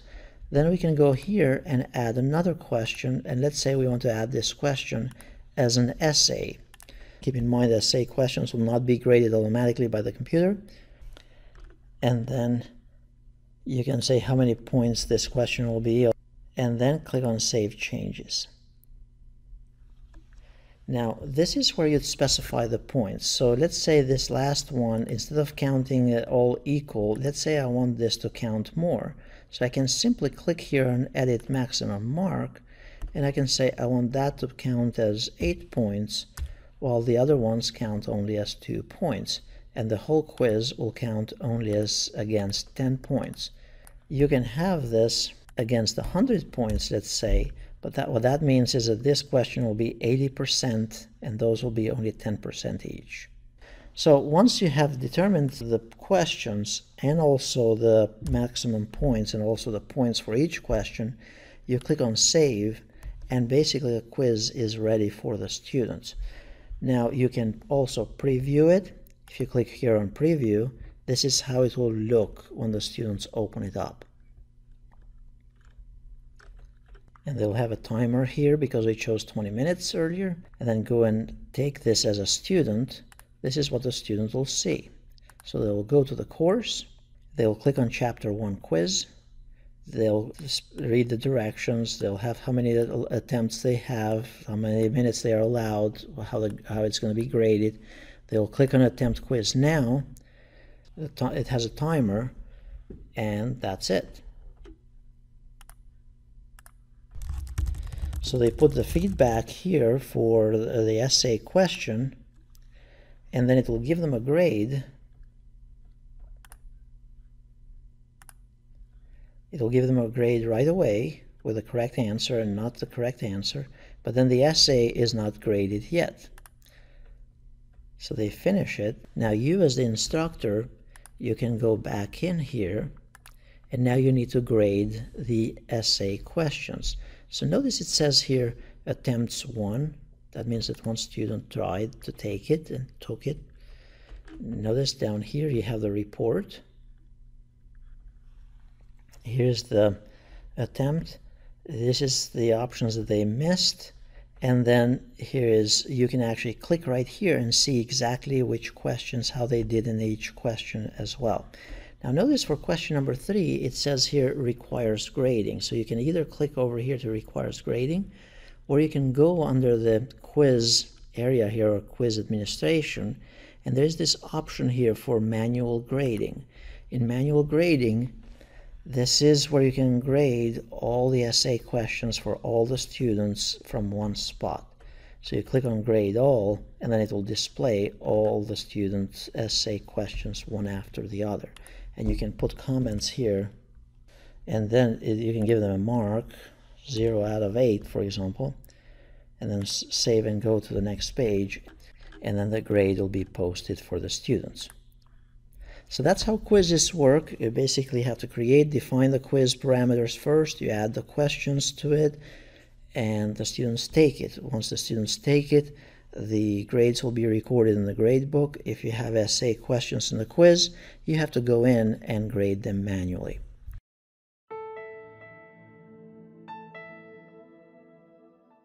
In this video, I will demonstrate how to create a quiz using drag and drop into text type questions in e-learning or Moodle. So basically, you have a bunch of questions with blank areas where the student can drag and drop the right answer from a list of provided options. So let's get started. So basically, we'll need to go here to the course first, and we go to a specific week, and now we are going to first create the quiz. Click on Add here for the quiz. Give a name to the quiz, a description. Fill out also any of these other options as to when to open the quiz, when to close it, how long the students have to take the quiz, and so on. Then under the grade, you might want to post a category where the grade should show up. Then as far as the question layout, you can have one question per page or more than one question per page, and so on. And then if you want to shuffle within the questions, you can do that from here as well. Then deferred feedback, that means that the students will get a feedback as to what they got right or wrong at the very end after they complete the quiz. This is where you can specify when the students, whether they can see the proper answers or not, whether right after the attempt or later after the quiz is closed. So this is pretty much if you want to guard the answers to your quizzes. All of these so far are just general for any quiz in Moodle. So now at this point, we click here on the very bottom and we choose Save and Return to the Course, or we could click on Save and Display. For now, I'll just choose Save and Return to the Course so that we see the item has been created. So far, we just have created the shell for this quiz, so now we click on the quiz again. And now here on the right-hand side, we click on Edit Quiz. Now on Edit Quiz, this is an option for us to add questions to this quiz. So now we can click here under Add and then choose a new question. And this is where this tutorial basically starts with what I was trying to demonstrate, is that we want to create a quiz with questions from drag and drop into text. So notice it's going to be missing words in the questions, and those questions are going to be filled with the proper answers by the student dragging and dropping in there.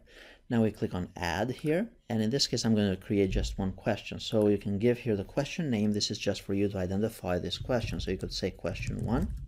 And then here under the question text, this is what the student will see. So this can be separate questions and there are separate areas, or it could be one sentence with multiple missing spots in there. And now wherever you want the student to fill in the blank here, what you need to do is you need to put these double bracket like that, the square ones, then 1, that would mean this is blank number 1, and then double bracket again. So a computer is, the answer will be there, an electronic device which accepts input. So we want to have that as option number 2 with double brackets. Again, we put number 2, accepts input. Then we could say it processes data. And in this case, I'm basically giving them a tip here. I'm leaving the stores data already as part of the sentence there. But basically, as you can understand so far, any of those options, we want them in double brackets. And then 1, 2, 3, those would be the actual answers.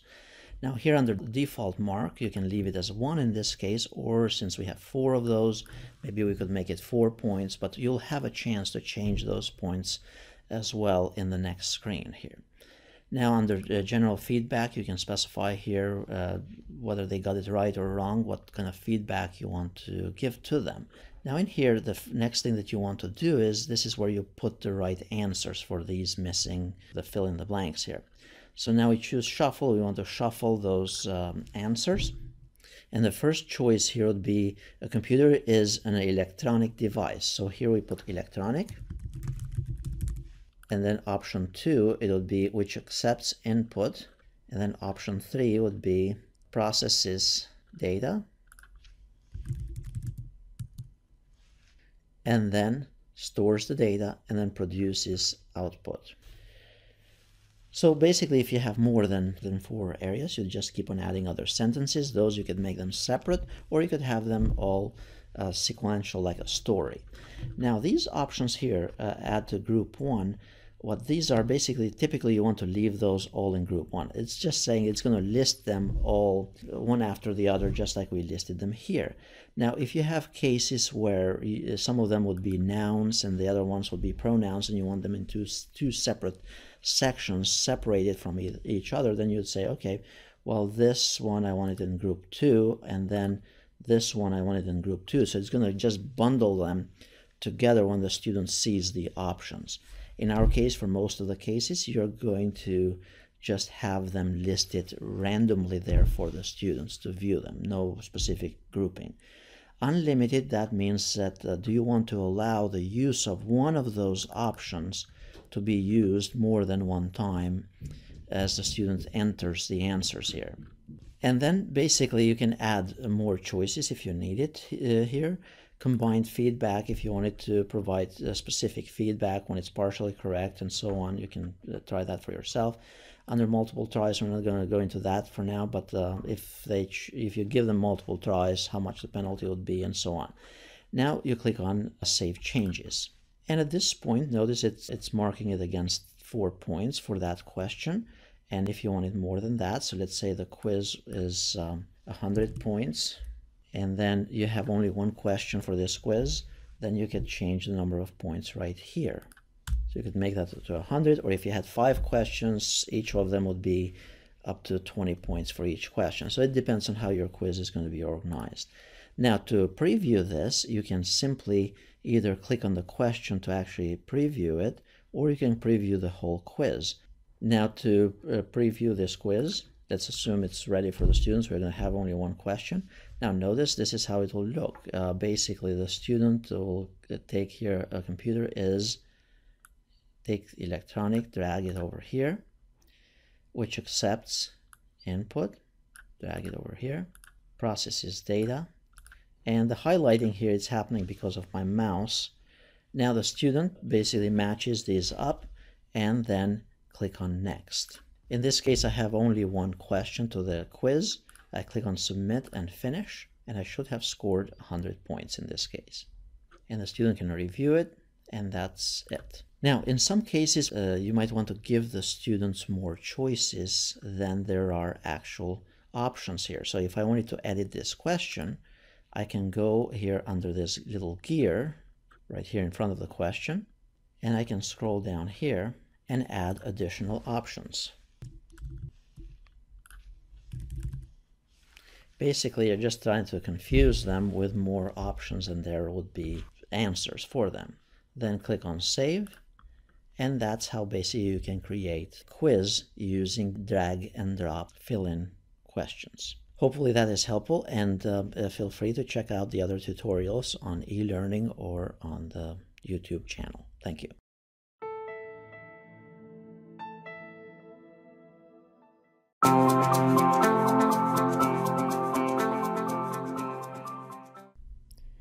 The next item that I'm going to cover here in using e-learning or Moodle is the use of lessons, how to configure a lesson, and how to use the lesson module in e-learning. So before I go into the details of configuring it, I'm going to go over and show you what an actual lesson looks like and what you can do with specific lessons in Moodle, so they get an overall idea as to what's possible. So for example, here we have an online course, and by the way, we use those lessons quite a bit in online courses. And if we scroll down here to one of the modules, by the way, all of these that have this little icon in front of them, those are usually lessons. So I'm going to go to one of those lessons here, let's say multiple intelligences and learning styles. So if I click on this, the lesson would look something similar to this for the students, or you can do something very similar to this, and it has a lot of flexibility in what you can do with the lesson module. So basically you can present new content, and the new content can be in text format, it could be pictures, it could be videos, a string of videos specific to a topic, and then after the student completes that video or watches this content, the student can move to the next page. And the next page can be an assessment of some form. So in this case, we have a form of assessment where the student will do some matching of the questions. And of course, I'm not choosing the right options here, so I'm just picking and just for the sake of submitting them. And then once they completed that section, you can direct the students to view additional content. So basically, you're taking them in a sequence of pages once they complete a task to move on to something else, and then assess them on that content, and then have them watch or review some additional content. For example, here we want them to go to a website, and at the end, they have to describe something. So then they move to the next page, and then in the next page we introduce new content as well, and then they end the lesson. In some other cases you could have them take, of course we saw an example of a short quiz to assess them, but also you could have true and false multiple choice questions, which is that type of quiz that you just saw, and also you could have essay questions. So I'm going to demonstrate at this point as to how do we configure one of those lessons for our course. This is an advanced feature, but yet it's a very powerful one, and if you can get to use it in your courses, this will be very valuable for your teaching experience. So what we do here is we turn editing on first in the course, and then we go to add a new resource, or actually activity, in one of the blocks here. So we're going to go ahead and do this in week 1. So we go here under add a new activity or resource, and then we are going to go and choose here adding a lesson. So we'll click on add, and at this point we need to configure the shell, or to configure, just tell the system what this lesson is going to be like and all the different parameters. We're not actually creating contents of the lesson yet. The first step is just to define, to tell the system what the parameters are. So we're going to call this lesson 1. You could post a description as well in here, but it's not necessary. This is the content that will be posted on the main page, in the main course page. So you could say review all the pieces of this lesson, you'll be assessed throughout the lesson, all that type of stuff. So then you have here the appearance section of it, and by the way, you can expand all of those blocks by using this button here on the top right. So under appearance here, you could add additional files if you wanted to, like resource files. But instead of doing it there, I'll show you how to attach files in a moment. Now, as far as a progress bar, if the lesson is going to be very complex with multiple pages and so on, you might want to add a progress bar, but it's not necessary. Display an ongoing score. This is if you have quizzes throughout the lesson after they watch or review certain pieces of material. You're quizzing them, they can see the score, how they did so far. So it's up to you to choose that, but don't enable it unless you have those quizzes embedded in it. Display a lesson menu. This is if you have multiple pages again, it's going to display a menu for the lesson. So let's go back here for a second. And in our lesson here, we didn't have a lesson menu displayed. This would be, it would have a new section here as to what the different areas of the lesson are. So if I go and enable them here, this is again a lesson that we have already configured for another course. And if I choose yes to that option and then save and display, Now notice it displays us, because this lesson had only 2 pages, it displays us the menu for this lesson. So that's what that option is. In some cases, if you have more than 2 pages, it's going to be many more pieces to it. So that was just the example there. Now let's go back to our course here. The next item here, so display lesson menu, most of the time you don't want to enable it unless you have multiple pages. Minimum grade to display menu, just you can skip that. Slideshow, you can skip that option as well. And if you wanted to look through any of these options, it'll give you an explanation here.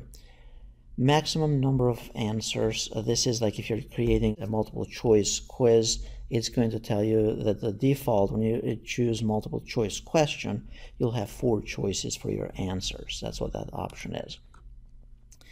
Linking to other activities, you could make it so that it's conditional. They have to complete a previous activity before they do this one. We're not going to go into that depth at this point. And then availability. I don't suggest that you enable those due dates and deadlines and all that type of thing. However, it's up to you, but if you do, you have to keep up with those dates and times. If you choose to use availability, I would suggest that you hide it from the main course page and then enable it from there. As far as the time limit, it's an option that you can enable so that they have only a certain time to complete it. Now, under flow control here, allow student to review. It would be best to allow them to review the questions or to review the content, because again, this is just a lower level type of learning, more type of formative questions and so on. Provide an option to try a question again. That's up to you whether you want to, when you're assessing the students, whether you want them to give them a second chance to try the questions. As far as how many times to attempt the questions, if it's a just practice lesson or a low score, you can give them more than 1 try. So usually I would suggest you give them 5 tries, and then in one of the other options here, we're going to see which one takes priority, basically, which attempt takes the highest priority. Now, as far as grading, you can have those so that they are graded. You can assign points to them. Against 100 points, 10 points, like we learned for other activities. And then you can also specify as to where this falls under what category. The grade category drop down here, it'll show up if you have configured the gradebook. So if you have not configured it, you need to go back to the gradebook and take a look at that part of the video of this tutorial, how to configure the gradebook. So for now, I'm just going to put it under home assignments. Practice lesson, yes or no. If you say that it's a practice lesson, what that does is the students can tinker with it, but nothing will be recorded in the gradebook. Usually we do not say yes to this option. We want it to be in the gradebook. Retakes allowed, you can consider to allow them to retake it, and then the handling of the retakes. Usually it's best to encourage the students to take it as many times if it doesn't count for too much of the course grade, and usually suggest use the maximum. And then under other options here, you can check those for yourself, but we are not going to need to mess too much with this. The other option to consider is, and this is new in this release, is under activity completion, you can choose to enable this option. So you could say, mark this activity as complete after the student is required to have spent X number of minutes on it. So if you expect the students to spend 30 minutes in it, and it's a 30-minute video or whatever it is, and they're spending only 5 minutes on it, then there's potentially a problem.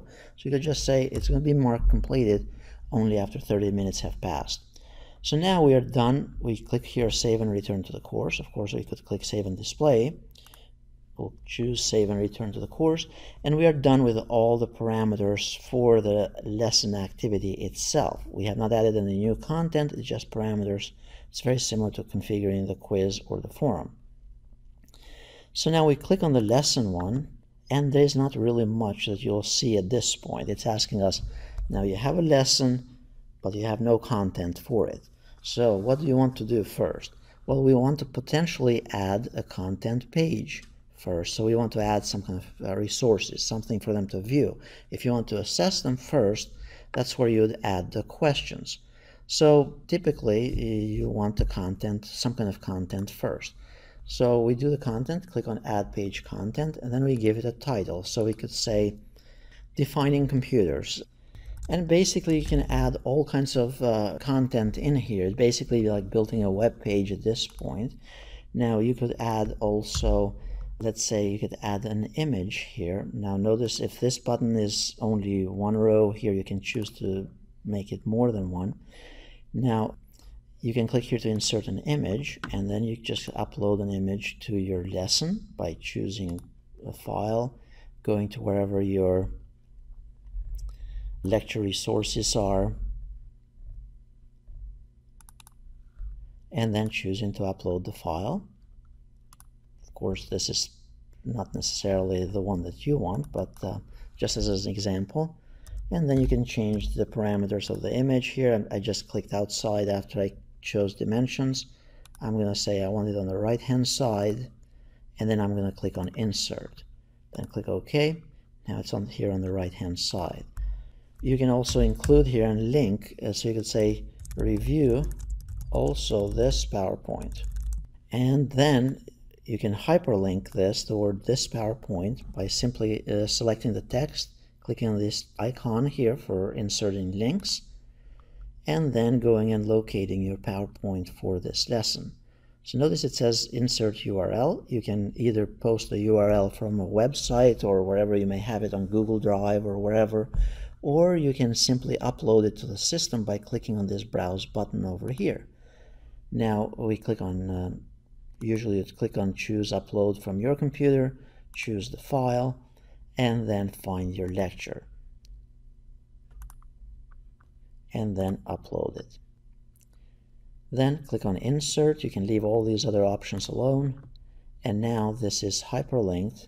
You can make it bold. That suggests that you make it bold. And by the way, you can insert PDF files, study guides that same way as well. That's what they do in some of the courses. We put a study guide linked in that area. Now after you review all of these, also watch this video. And you can go into YouTube and get a video and post the link over here. So if we go to YouTube here and pick one of the videos, whichever you want, or whichever applies to your lesson, of course. Now, there are a couple ways to insert the video. The easiest one is to copy the URL here. We go to our lesson here in e-learning or Moodle, and then we simply paste it in here and hit enter. And then the system will actually build the video or display the video right there. Or the other option is that you could hyperlink it, highlighting the link, and click on insert. And there is a third option to actually embed it using the code from Google as well. So I'll try to show that in a moment here. So then you could have additional instructions in there. Then the next thing here, it's saying content 1 in the bottom, and this is kind of confusing. It's just going to put a button there in the bottom. So what do you want that button to say? You could say, I want students to click on next page. Or you could say, continue to next page. So basically, this is just a control button. That's what this content 1 is. Of course, you can link to different pages and so on. You could say there lecture 2, and then students click on it, it takes them to lecture 2. Then this item here right below it, it's saying jump. It's saying, where do you want to jump? When the student clicks on continue to next page, what do you want the computer to do? So you say, I want them to move to the next page. Or you could have it them move to a specific page within your lesson. So typically, you just choose next page. So these are the two most common options here. Now you have also content 2, 3, and 4. This is pretty much more to confuse you. I'll just ignore those for now. They are a little bit more advanced, but it's for more buttons at the bottom of the page. So then we click on Save Page here. And at this point, we have configured the first part of the lesson. Or we have configured the lesson with just one page of content. And to review it, you can go here under Review, and this is how it will show up. So it's the students will click on it, it will bring them up to this page. They will not have these buttons here, edit and all that stuff. Actually, let me demonstrate what it looks from the real student's point of view. So the student will go to the lesson, they'll see this. These directions, they have an image here. Of course, they don't go together here at this point, but they have access to the PowerPoint. They can click on it and download it. And then they can view the YouTube video. By simply clicking on it, it will be streamed from this page. Our homes, our pockets. And then the students will click, this is that button, the content button that we looked at earlier. They'll have a button for continue to next page. And at this point, it's saying that you have reached the end of the lesson and so on and so on. So let's go back here to our configuration in our course page. And now let's say we want to edit this page. So one of the options is here on the top right, it says edit page contents. Or there is also this edit button here for editing the whole lesson. Edit page contents, it's going to allow us to edit only this specific page that we are working on or looking at. So we click on edit page contents, and now we can tinker more with this page if we wanted to. So let's say I don't like that image there anymore, and I want to leave just the PowerPoint, and I want to leave the YouTube video. Then click on save page, and it's updated and live and ready to go. Now, the next thing that you can do is that you can go into this lesson and add additional items to it. So you can add a short quiz. So let's learn how to add a short assessment quiz to this lesson. It will be all bundled as part of the lesson, not as a separate entity like we discussed earlier in quizzes. So to add a short assessment quiz for this lesson, we can click here under Edit, the Edit tab here, and now it's displaying that we have already one page for this lesson. Now we want to add a new page. Now at this point it's asking us, well, what kind of page do you want to add? We want to choose a question. It's going to be some kind of form of assessment. So we click on question, and then it will ask us what type of question we want to ask or utilize. And typically you would want to use true and false, multiple choice, and also you can have these other types as well, such as essay questions as another common one. So let's learn first about multiple choice. We click on add a question page after we choose multiple choice, and now it's going to give us the choices or the entry to create the multiple choice questions. We say computers, we type the title. That'll be the title for the students to see and also for the computer to record it, but then we need to copy and paste the question. This is what the student will actually see as part of the question. Then it's asking us, well, what's option 1? So we say a computer is any device that performs the following functions. So we say accepts input. You could give them an automated response, and this is, by the way, highly recommended that you do when you're configuring those quizzes. So you could say that is correct. However, I'm going to copy this, and then we are saying here, if the student chooses this option A here or this answer, what do you want it to do? We are saying, okay, jump to the next page. But then, do we want to give them a grade for it, like a score for it? In this case, we'd say, no, that's not the correct answer because there are more pieces for it in order to, this is only one piece of the puzzle for a computer. So then we said processes data. That's option 2. So that's, again, part of a multiple choice question. And then you could give them some kind of instant feedback as soon as they choose this option. This is what will show up, and you can customize that. Now it says here jump to. You always want to make sure that it jumps to the next page. And at this point there is no option to make that the default, but you need to make sure that as soon as the student chooses this option, you want them to be able to move forward to the next page in the lesson. As far as the score, if this were the right answer, we'd give them a 1 here, or some kind of score. Now, this is still not the right answer.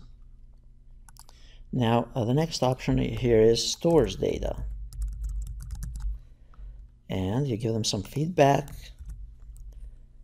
and then you say next page, and still they don't get this is not the correct answer. And then answer number 4.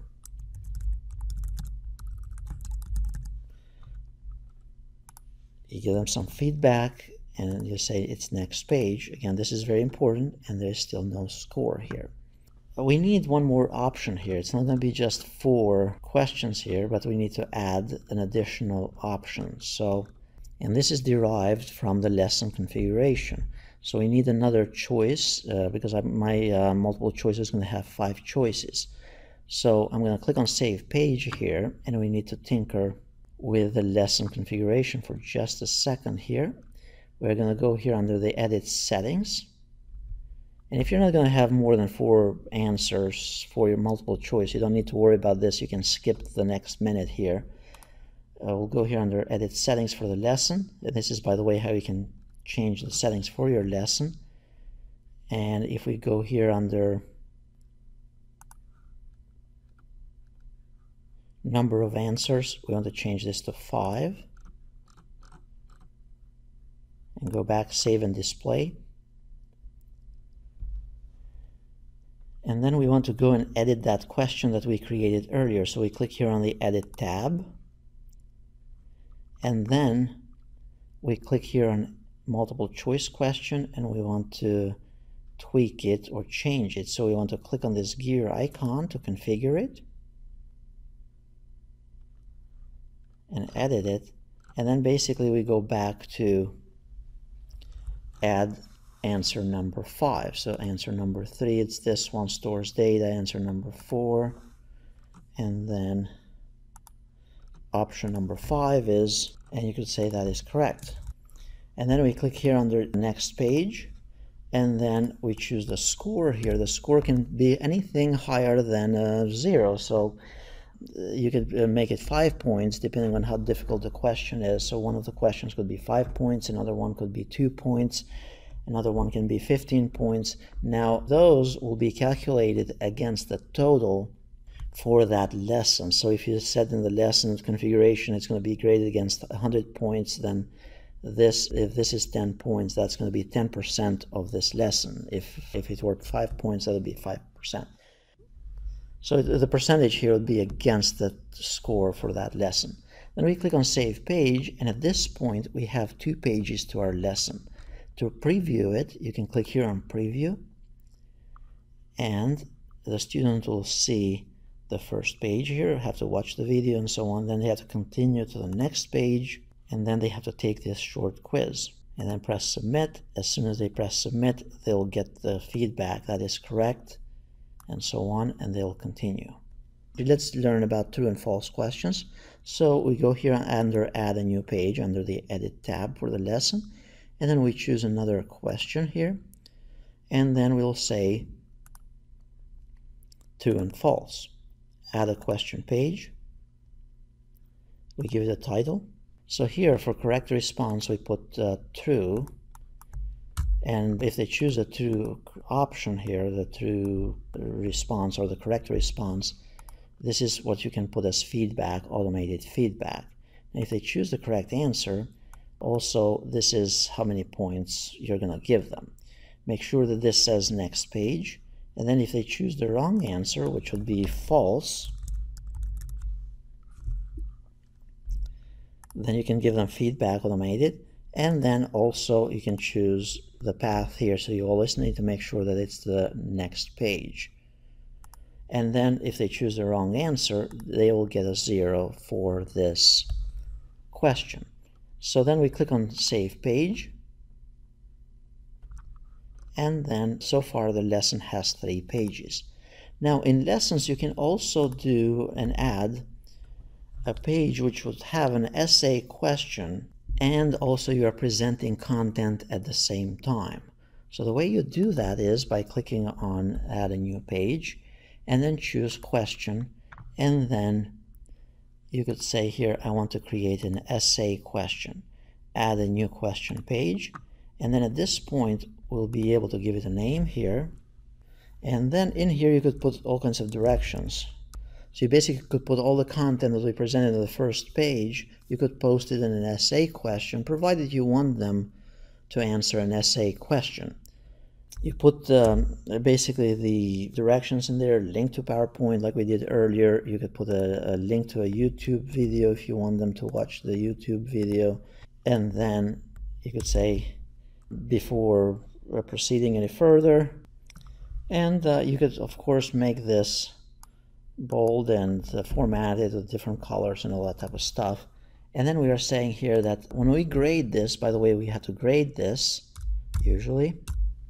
So let's say we're going to grade it against 15 points. Then we click on Save Page. So that'll be the score for grading for this part of the activity. Now, so far we have 4 pages to our lesson. By the way, most faculty, they would use only this last option that I showed here, which would look something like this. Basically, the student clicks on the lesson, you present the directions for it, the student has to respond to it, and so on. Or it would look under the preview option here. It would look like this. That's the last page.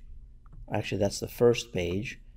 Then they come to the next page, which would be the quiz.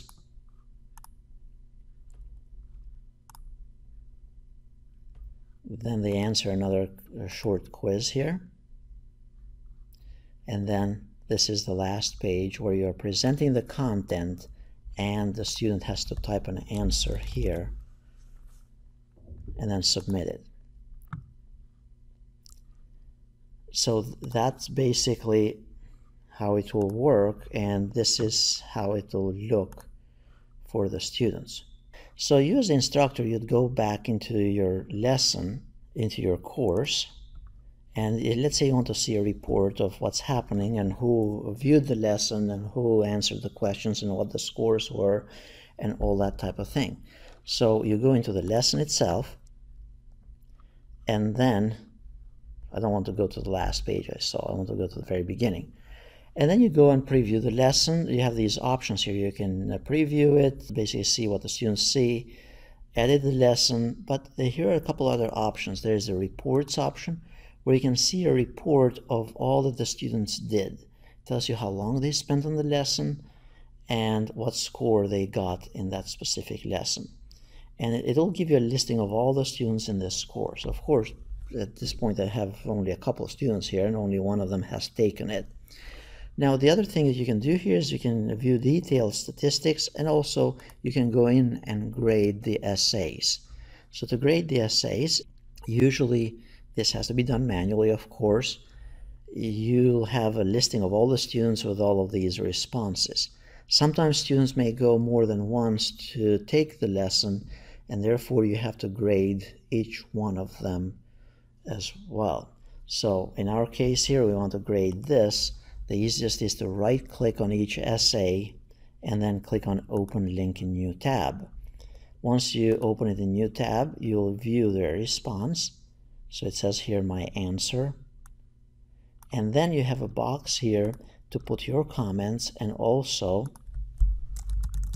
you have an option to grade this. If you remember, we gave it 15 points, so the highest points, it gives you a drop down of that number for this specific question. So you give it a score here, save changes, and then go back to your lesson. Now, after you grade those, you can also email all the students those graded essay questions, and they will get the feedback that you provided for them.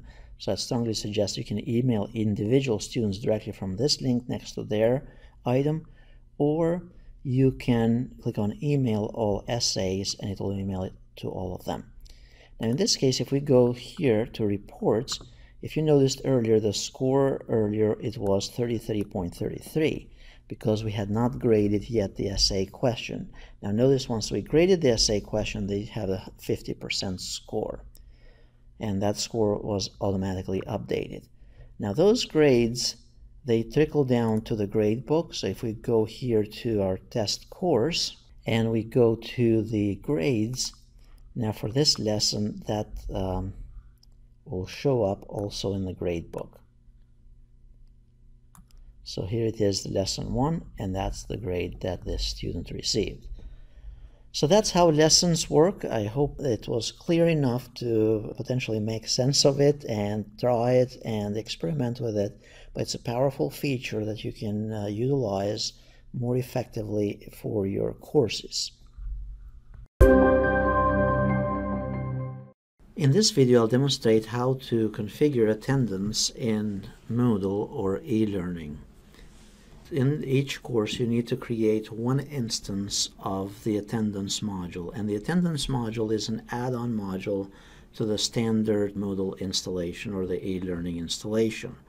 So to create the attendance module, we first need to turn editing on in the course. So we click here on the gear icon, then click on turn editing on, and then typically you'd put the attendance somewhere at the very top of the course here. We click on add an activity or a resource, and then we choose the option for attendance. Then click on add, and you can leave the name the way it is, and for the description you can put a description if you'd prefer.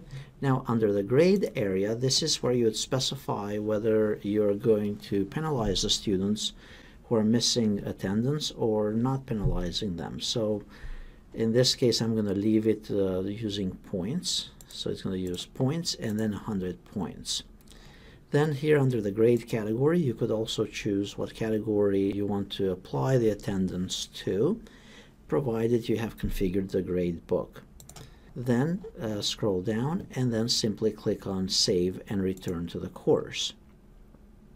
So far, we just have configured an item here in the system called attendance. However, we have not defined yet as to what weeks and when the class meets and when to take attendance in this class. So to do that, we need to click here under Add Session. And then we specify the date when the class starts and date as well. So let's say the class starts on September 1st. Now here you can choose either the drop down here, these for each area. So September 1st, 2019, or you could have chosen this calendar option here as well. And then let's say the class starts at 9 a.m. Notice that these times here, they would be the military time. And then let's say that the class ends at 10 a.m. in this case. And then here under description, this is where we want to put something to simply identify each instance for this class. And then under the next option here, it says create calendar event for this session. Basically, that's going to add it to the student calendar in e-learning or Moodle here. Now, if we simply leave it with these options and then come down here and press add, the system is going to create only one instance for September 1, 2019. However, you can also choose here multiple sessions, and you can choose to repeat the configuration that we defined here above. We can repeat it to a particular set criteria. So basically, we put a check mark in here under repeat this session, and we say that the class, for example, starts on every Monday, or this class takes place every Monday, every Wednesday, and Friday from 9 to 10 o'clock. And then you could state that you want to repeat this every week. That's provided, of course, your class typically meets weekly. And so basically you'd leave that there as number 1 every 1 week. And then we'd repeat this, let's say, until December 12th, 2019. And then further down here you can choose to allow the students to record their own attendance as well if you'd prefer. If you need help with this, you could simply click on that option and learn more about that function. Then click on add, and now notice that the sessions have been created for each time for that sequence of parameters that we defined earlier. So this would be from September 2nd, every Monday, Wednesday, and Friday, all the way till December 12th. Now, if for some reason, let's say it's Thanksgiving or it's a time that you are not meeting with your students and such, in that case, you can simply go to that particular week and simply delete that particular instance. So let's say I want to delete this one for 11/25. Let's assume that's Thanksgiving here in that specific date, or Thanksgiving break. We can click here, find the specific date, and then simply choose to delete the session. Now, if for some reason you entered the wrong dates and all that type of stuff, it's probably easiest and best to simply go to the main course page, delete the activity completely, and then recreate the steps that I simply did so far. Now, under the attendance here, notice also that you have these additional controls here, so you can see all past attendance records, although you can view it by month, by week, or by specific days as well. If you cannot locate something, just make sure you choose the all option here. Now, one other thing here is under the status set, this is where you can specify how you want to mark the students in the class. How do you mark them and what points you want to assign to them? So for example, for them to show up for class, they could get, if you can mark them as P for present, or that would be the definition for it basically, and L for late, and that would be 1 point, and then E would be for excused, and A would be for absent. You can change those to be a different type of acronym and a different description and different points as well. This comes in handy if you're grading this activity, if you're keeping track of the attendance and then impacting the student's grade. That's how you configure attendance in e-learning or in Moodle. Next, we're going to learn how to take attendance in a class in Moodle. In this session, I'll demonstrate how to take attendance in e-learning or Moodle, the Moodle Learning Management System. Earlier, I demonstrated how to configure the attendance in the course, and if you need help with that, please refer to the previous tutorial on configuring the attendance. Now I'm going to demonstrate how to actually take attendance in class. So typically you'd go to the course, and then you'd scroll down and find the attendance record. It's important to understand that you need only one of those records on the course page here. You don't need to create one for each week that the class meets, because you create that within this attendance record. You click on it, and then you find the day that you want to record the attendance for the students. So let's say we go here under the 4th of October, and you find that specific date, and then you click on this blue triangle here, which says Take Attendance. Once we click on Take Attendance here, then simply you basically be able to see a list of students here in your course, and then the easiest would be to simply press P here for present for all students. So you're marking everybody present, and then you call everybody's name in the class, and then you mark the ones that are either not present or excused and such. Now here you can also put notes. So if I mark this as excused, you could put notes in there, see email from 10/1. So basically these notes, these remarks would be for your own reference. And then simply press Save Attendance here. And now attendance has been taken for October 4th. So if we scroll down, the record where we have taken attendance here would be clickable. Notice the other ones, you couldn't click on them unless you click on the blue triangle here. And you can either click on the actual record here to open it up and update something about the attendance in the class, or you could go to this green icon on the right hand side of that specific record, and you can change the attendance and update. For example, somebody who eventually showed up for class, you can go and mark them as present if necessary, and then press Save Changes. Now the students, of course, will be able to see their own records on their end when they sign into the system, as well as you here being able to see a report of all the users in this class. So if we go here under report, and this is how you'd be able to see it, click on report, you'd be able to see specifically for each student when they were present and when they didn't show up for class. Notice here that on 10-4 that I took the attendance here. This is how it will show up if everybody is present. If somebody is absent, they would have a score of 0 out of 2. And then they see the percentage in the very far right and such. So that's how you take attendance in the course, and that's how you update the records for the attendance in the e-learning system.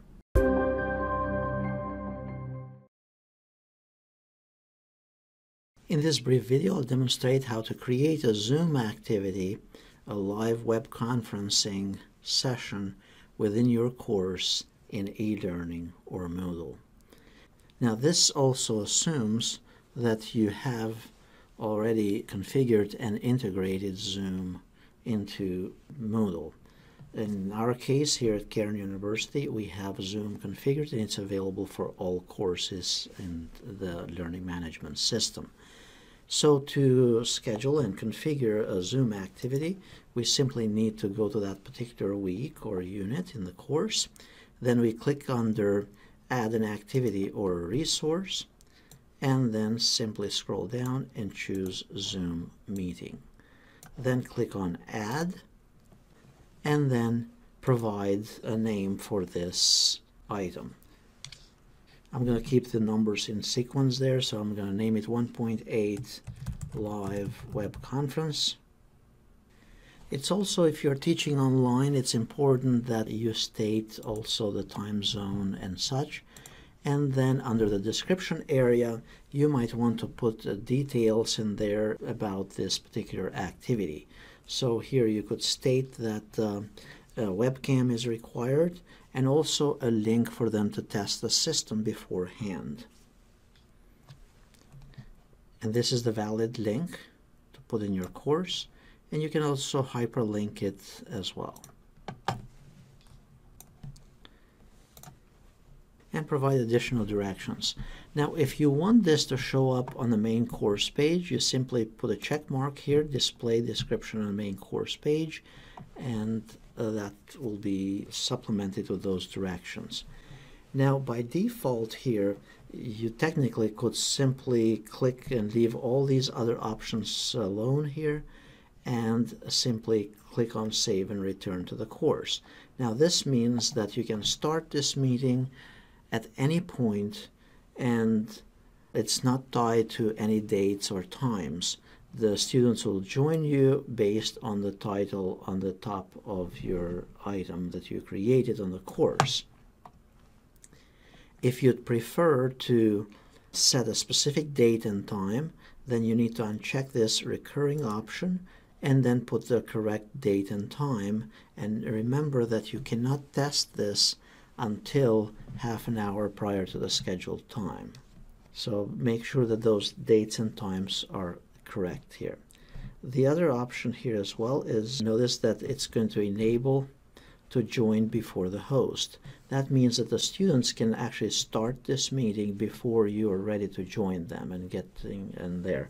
Typically, the system will also email you that your students are waiting for you, and it serves as a nice reminder in case you forgot to join the meeting. Now, once you're set with that, whether you're choosing the recurring option or the dates here, doesn't matter which one option you choose, and then you press Save and Return to the course. Then in this case, the students and you will start the meeting from here. So you'll need to advise the students that all these Zoom meetings will start from the course, and you and the students will click on it. You'll see the details. They'll be able to test the system if necessary, and then you as the owner of this meeting have the option to start it, and the students typically have the option to join. Their button here, it will be a blue button, it will say Join Meeting. Once you press Start Meeting, it will prompt you to launch your web camera and your microphone, and you'll be set. So it will look like this. You might need to click on Open Zoom Meetings, and that's in case you didn't have Zoom installed in your computer. It's going to prompt you to install it, to download and install a small piece of software, and you just install it just like any other item on your computer. Then you click on Open Meeting, and then you can choose here Join with Computer Audio, or you can use, and the students as well could join by using a phone call. So in case they have audio issues, they can dial any of these numbers and then put in this meeting ID, and they'll be able to listen to what's happening in the course using a regular phone. If we wanted to join here using a computer, they'll simply click here Join using Computer Audio, and then you're up and running. Then you can control the microphone from here. You can start with a video, so make sure you're able to choose to start with a video from here. So you just click on it once, and then under Manage Participants, this is where you can see who has joined you in your meeting. Then when it comes time for you to, let's say you're interacting with the students, their cameras are on and you're interacting with them and such, then if you want to go over the lesson or something and share something from the course page, you simply, by the way, this toolbar, notice it disappears at times, so you simply move the mouse to the bottom and it will show up.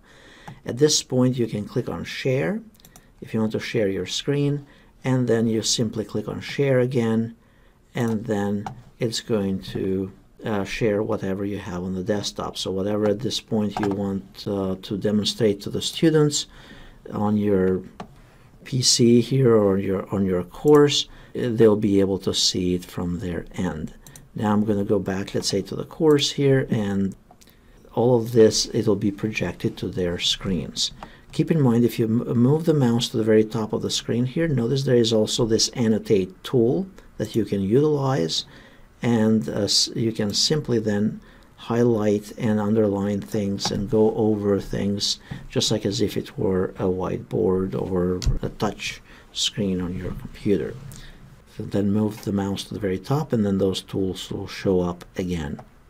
When you're ready to stop the sharing, you can click here on Stop Share on the top, and that will stop the screen sharing with your students. By the way, the students can share the screens as well, so you can invite them to do their presentation or to share their screen the similar way.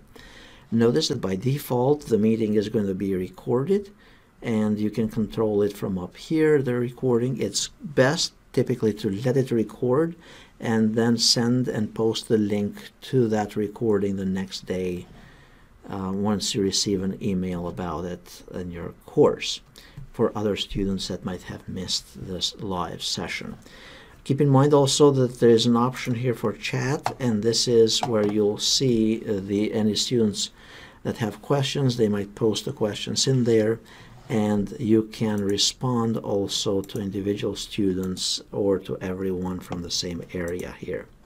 Once you're done with the meeting, to close it, you simply click here on End, and notice it's kind of hiding behind my screen here, but it's in the bottom right here, End Meeting, and then it'll prompt you to end the meeting for all. And at this point, after about, depending on how long your meeting was, anywhere from 10 minutes to an hour's time, you'll receive an email with a link to the recording. In this session, I'll demonstrate how to link two courses in e-learning and create a meta course. A meta course is when you have two courses, the second course is linked to the first one, and then the students from the second course, they show up on course one, and also they show up in the gradebook. The benefit for it is the faculty maintaining only one of the courses instead of two. So here's how it's done. You basically go to the main course that you want to make as the primary. In this case it's TSL 692, or we use the grad versions, typically making them the main one. So we go to the grad version of the course, then we go here under participants, then we go under the gear icon here and then choose enrollment methods. Then we click here on add a method, and then click on course meta link, and then search for the course. In this case, the faculty has requested TSL 492 to be added to e-learning as the secondary course. So you can just simply type TSL 492, and this may take a while to come up. Make sure that it matches the semester, so you have fall 18. And then once you have made sure it's the proper course, and then the proper section as well, in some cases you might have section 01 and section 00, and 00 needs to be linked with the grad version of 00, and 01 may need to be linked to the 01 section of the grad version. So just pay attention to that, and then click on Add Method. And now at this point, that's all that you have to do to link the courses. So the students from the 492 section will have access to the grad version of it. At this point, advise the faculty that they need to post a note on the undergrad version or on the second course for the students to use the grad section of the course, or the main course, or the meta course in this case.